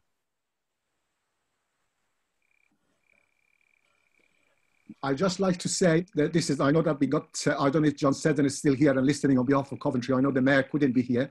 I live at the edge of the Solihull, Coventry and Warwickshire. And Mayor was saying something about opacity. And I look at plans at Warwickshire website and Coventry website. Coventry is very opaque. He is correct. Warwickshire, thank God, is a lot more open. And when I ask Coventry, why are you so opaque? They tell me it's for legal reasons. And when I say, well, the same legal things must affect Warwickshire. How does it only affect Coventry? There is no answer. So Coventry does remain very opaque. And Mel is right. It's very difficult to get any information out of them. But we are hoping now to have these channels with John and his colleagues and others, and we are having a few of these teleconferencing meetings. So hopefully, because also I realized that their challenges are different. They're under different type of pressures. But my only hope is that we will help them to ask for more, because 24 million is not enough for trying to help to improve the air quality. Okay, Matty, you wanted to say something. Yeah, please. just first of all, thank you, Dr. Habib. That was really great presentation. And I second that. I have had, as a councillor in Coventry, quite a few people find that it's easier to communicate with Warwick District Council and they respond back quickly, especially related to planning issues. So that's definitely, I second that. I want to just say something about Professor Reza. I know funding is crucial, but I don't think it's just everything about funding. You could have funding, but actually not use it in the right way. Let's use what we have now. And one of the key things is if people don't change their awareness and attitude and their behavior, it doesn't matter how much funding you pump into it, it will never have that impact. Are we saying that if let's put a scenario that all the cars turn to batteries, would that be the solution? What will happen in the next 50 years time when we want to get rid of these cars? Then we have another problem. So I think that there's different layers that we need to be aware. And you are right, politicians are a way to communicate the messages, but it's individuals and citizens are the ones who are living, and we are all individuals and citizens and have responsibility, and so therefore we need to take these actions. But what we can do is try to pass the message and make it louder and make this awareness. I mean, what the presentation of Dr. Habib was, very clearly the impact it has on health. I don't think that's been put out there for the normal every public person, not knowing that. Even myself, I could say that I don't know the statistic, and I probably would like Dr. Habib to share his presentation if he could. My question was related to his last slide, which was quite interesting. That figure, how did that come about with the numbers of reduction of the cases in next 18 years? That's the question I have. It's all the statistics from Public Health England and World Health Organization. It's their projection of the numbers. Right. So I haven't done the statistics. I assume for it to be in public domain, they must have fact-checked it. It's not President Trump, fortunately. They do fact-check before they put it out there. Thank you very much. Thank you. The reason why, Professor, just going back to the finance, is that it's easy not to action something because we say we don't have the finance. But I think it comes together, having the finance, but it's still working together with the communities. Walking doesn't need finance. I've been to, abroad, and rain doesn't stop people to walk in Spain. People embrace different kind of weathers. But when in UK, the first thing happens when I see it rain, oh God, life stops, and then you can't do anything, you can't cycle, you can't, it's that attitude that needs to be changed too. And I think that we need to look at multi-levels on this. And that's why people like Adam Tranter, a role is really crucial in highlighting the important issues of that other politicians don't do. Okay, thank you. Yeah. Well said, Matty. Thank you for saying it. By the way, Adam is going to talk to us after lunch, so hopefully everybody could come back. When I was talking about funding, was that the amount is given for the amount, the problem that we have before us is not enough. I personally, my colleagues at the chamber, they know, my own little organization is funding everything at the moment, but I'm getting old, so I am asking for a small amount of money somehow to come to get a young man to do some of the measurement we were doing, some of the reports reading, some of the things we were organizing. And we are not talking about a lot of money. We were talking about 200,000 over 3 years and getting a young man and a young person to. So this sort of thing I was saying. And hopefully by talking to the councils, maybe that money will come in. If not, we carry on as we are. Yeah, no, I agree totally. I agree. Sorry, just one last thing. Government did give Coventry City Council 340,000 to spend on an emergency measure for cycling, but they haven't spent it, and we kind of, you know, time has passed by, and we had the opportunity to do that in the lockdown to create pop-up cycles. So that's what I mean. It's not necessarily just sometimes funding. It's working together collectively. I couldn't agree more, and I know everyone wants to go for lunch. I'll say this. Sorry about that. The money is there. For example, if you can spend £28 million on improving a roundabout, to help the traffic flow, but you've only got £4 million to put towards a cycleway that will take an awful lot of traffic off that roundabout, the money is just in the wrong pot. And that's political will. The money is just being spent on old-fashioned things by old-fashioned planners. That's a personal beef. But anyway, happy lunch times. Happy. Okay, then we go for lunch. We'll come back in half an hour. So please look at your watches or your iPhones. Time it now. It's 1:20. We will be here at 1:50 to continue with the program. Thank you very much, everyone. See you later on. Thank you.